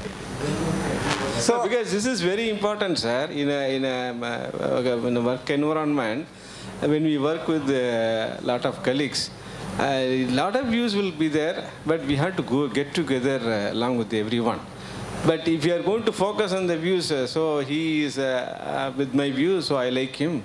And he is not, he is against my views, so I don't like him. So if you are going to have that type of attitude, that is definitely going to be very... yes, sir. Oh. No, sir, boss, I can also... I can also differ from my boss. Still, I can have a good relationship with my boss. There's a boss that will be different. See, all of you are bosses, isn't it? For somebody. But there's a boss for us too.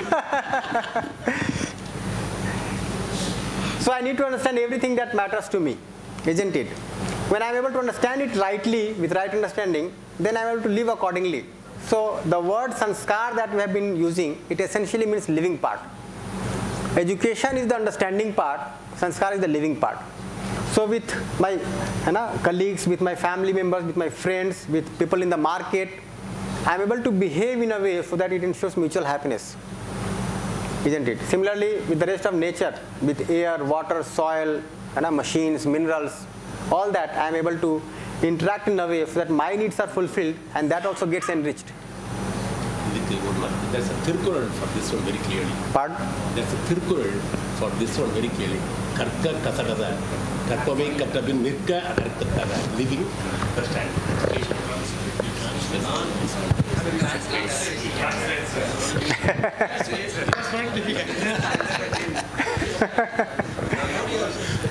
Sorry. really? Okay, fine. Okay. Okay. That is a Thirukkural. Thiruvalluvar wrote this two-liner or one and 3/4 liners. Okay, couplet. You can call couplet exactly. That one really says Karka Kasadara. Karpavai Katrabin Nirka Adarkuttaga. Whatever you need to know, you need to understand, learn it, but learn it without any ambiguity in it. Then, after learning it, stand by that and live by that.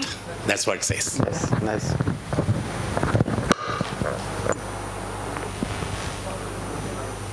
Someone was mentioning in the inaugural that the person with right understanding will know the way, go the way, and show the way, isn't it? So this is what we need to enable in the students, isn't it?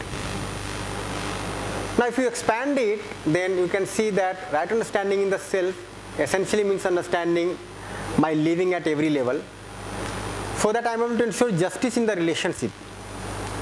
Justice with my spouse, with my child, with my student, with my boss, with my colleague, with my neighbor. And the mark of justice is mutual happiness. So it so happens that through self-exploration, I am able to develop understanding in me, and then my competence to live with justice in my relationship also develops. What is justice? Justice basically means ensuring mutual happiness. Is it fairness or justice? No. What does justice really mean? Yeah, in fact, when we talk about relationship, we'll talk about justice also. But in brief, I can say that justice means ensuring mutual happiness. Injustice starts when there is lack of mutual happiness. So for example, somebody hurts somebody. So mutual happiness has not resulted. Injustice has started. After a certain point, it may take the shape of some fight, quarrel or war. But injustice starts the very moment I have some wrong feeling for the other. I do not have the right feeling which is acceptable to me naturally. So now competence to live with justice starts from family and goes to the world family. So you'll see that the more competence I develop in me for relationship, I am able to relate to everyone else. So if I am having that competence of right feeling in me, so not only that I live with right feeling in my family, I also come to the college, interact with the students in a similar manner. If I am standing in a queue on a railway station, I am able to see my relation with everyone standing in front of me and standing behind me, isn't it? So that competence grows in me gradually. Similarly, when I am able to participate in the larger order with this understanding, then I am able to ensure orderliness in the family and also able to participate in the world family order. But we'll come to that. So essentially we want this mutual happiness extends to undivided society, and this mutual prosperity extends to an universal human order. So we have been saying that this whole earth is a single family, but how to make it happen, how to accomplish, and for that we have to develop the right understanding in oneself. The moment I am clear, I become a part of this, I become a foundation of this. How do I identify an unhappiness in a relationship if the other person don't communicate or something like that?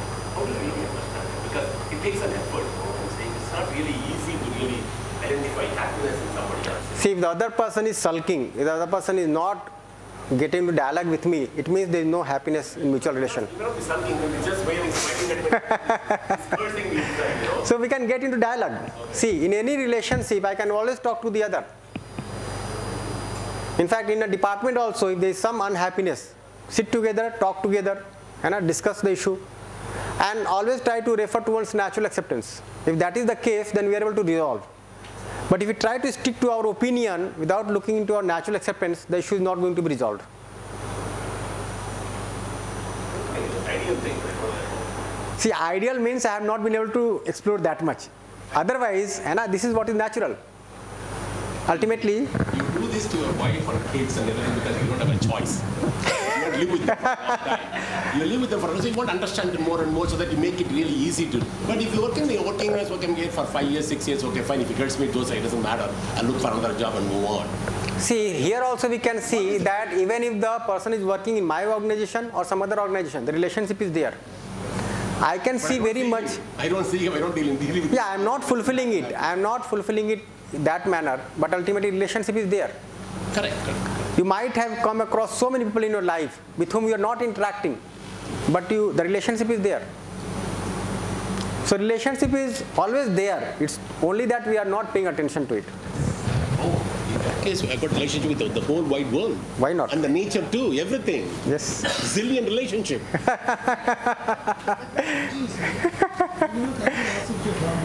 That is the meaning of undivided society. I can see my relationship with one and all. So the key takeaways, if you see what we talked about right now. So our basic aspiration is the continuity of happiness and prosperity. This is a very basic takeaway. In fact, I was talking to one student in the 3rd year whom I had taught in the 2nd year, the course on human values. And I asked him that what was your takeaway? What do you remember right now out of that course? He said that one thing I can never forget, that basically I want to be happy. In my life, I will always evaluate whether I'm getting happier or not. Correct. Isn't it? So whatever job I choose, whatever place of residence I choose, ultimately I have to see whether I'm getting happier or not. Then only I'm progressing in life. In the mad race, many times, we forget about this. So this is one basic key takeaway, and I'll keep on referring to this. Then for fulfillment of basic aspiration, 3 things are required: right understanding in the self, relationship with human being, and physical facility with the rest of nature. Then only I am living with human consciousness. So holistic development is transformation to human consciousness at the level of individual. It could be a cyst in the society, it could be a cyst in the family, isn't it? So essentially, we have to look at development in the holistic sense. So the role of education sanskar is to enable us to develop the competence to fulfill our basic aspiration and to contribute to holistic development. In other words, the role of education sanskar is personal transformation by way of ensuring this development of competence to live with human consciousness and human conduct. Is that fine? Any questions so far? Oh. Too many questions to ask for no questions. Ji? So if you look at the 3-day workshop, we are going to now discuss harmony at every level. There are going to be proposals about harmony at every level. And the process would be the same, self-exploration. Our job from this side is only to put forward the right proposal to you, or the proposal, and then we have to explore together. And we say that we are co-explorers. You are also exploring, I am also exploring in the process. And in fact, in every relationship, you can be co-explorers. In a family, we can be co-explorers. Okay? The reality is there, the existence is there. I am also exploring, you also explore. I will not stick to my opinion, you don't stick to your opinion. Let us look into the truth. What is it? Isn't it? Then we can come to the right conclusion. So the desired achievement through this process is that individual transformation takes place when we are able to develop the right understanding, so that we are able to live with happiness and prosperity, and then gradually it takes the shape of societal transformation. Isn't it? And midway is the team development, the transformation in the team. So here we have a team of faculty, team of deans and directors. So to enable the societal transformation, we have to enable this transformation in the team. If all the individuals in society goes to an understanding and transformation, do you think that automatically the societal transformation happens? Yeah, so but the process of transformation is not automatic. You see, it does take time for each one of us. So it does take time for each one of us to develop oneself, to transform oneself. It is taking time for, of course, taking time, isn't it? So it's not the case that all the individuals at once will get transformed. But yes, we are into that process. And when all the individuals are through that process, through right education, the society is also transforming. Yes. Yeah.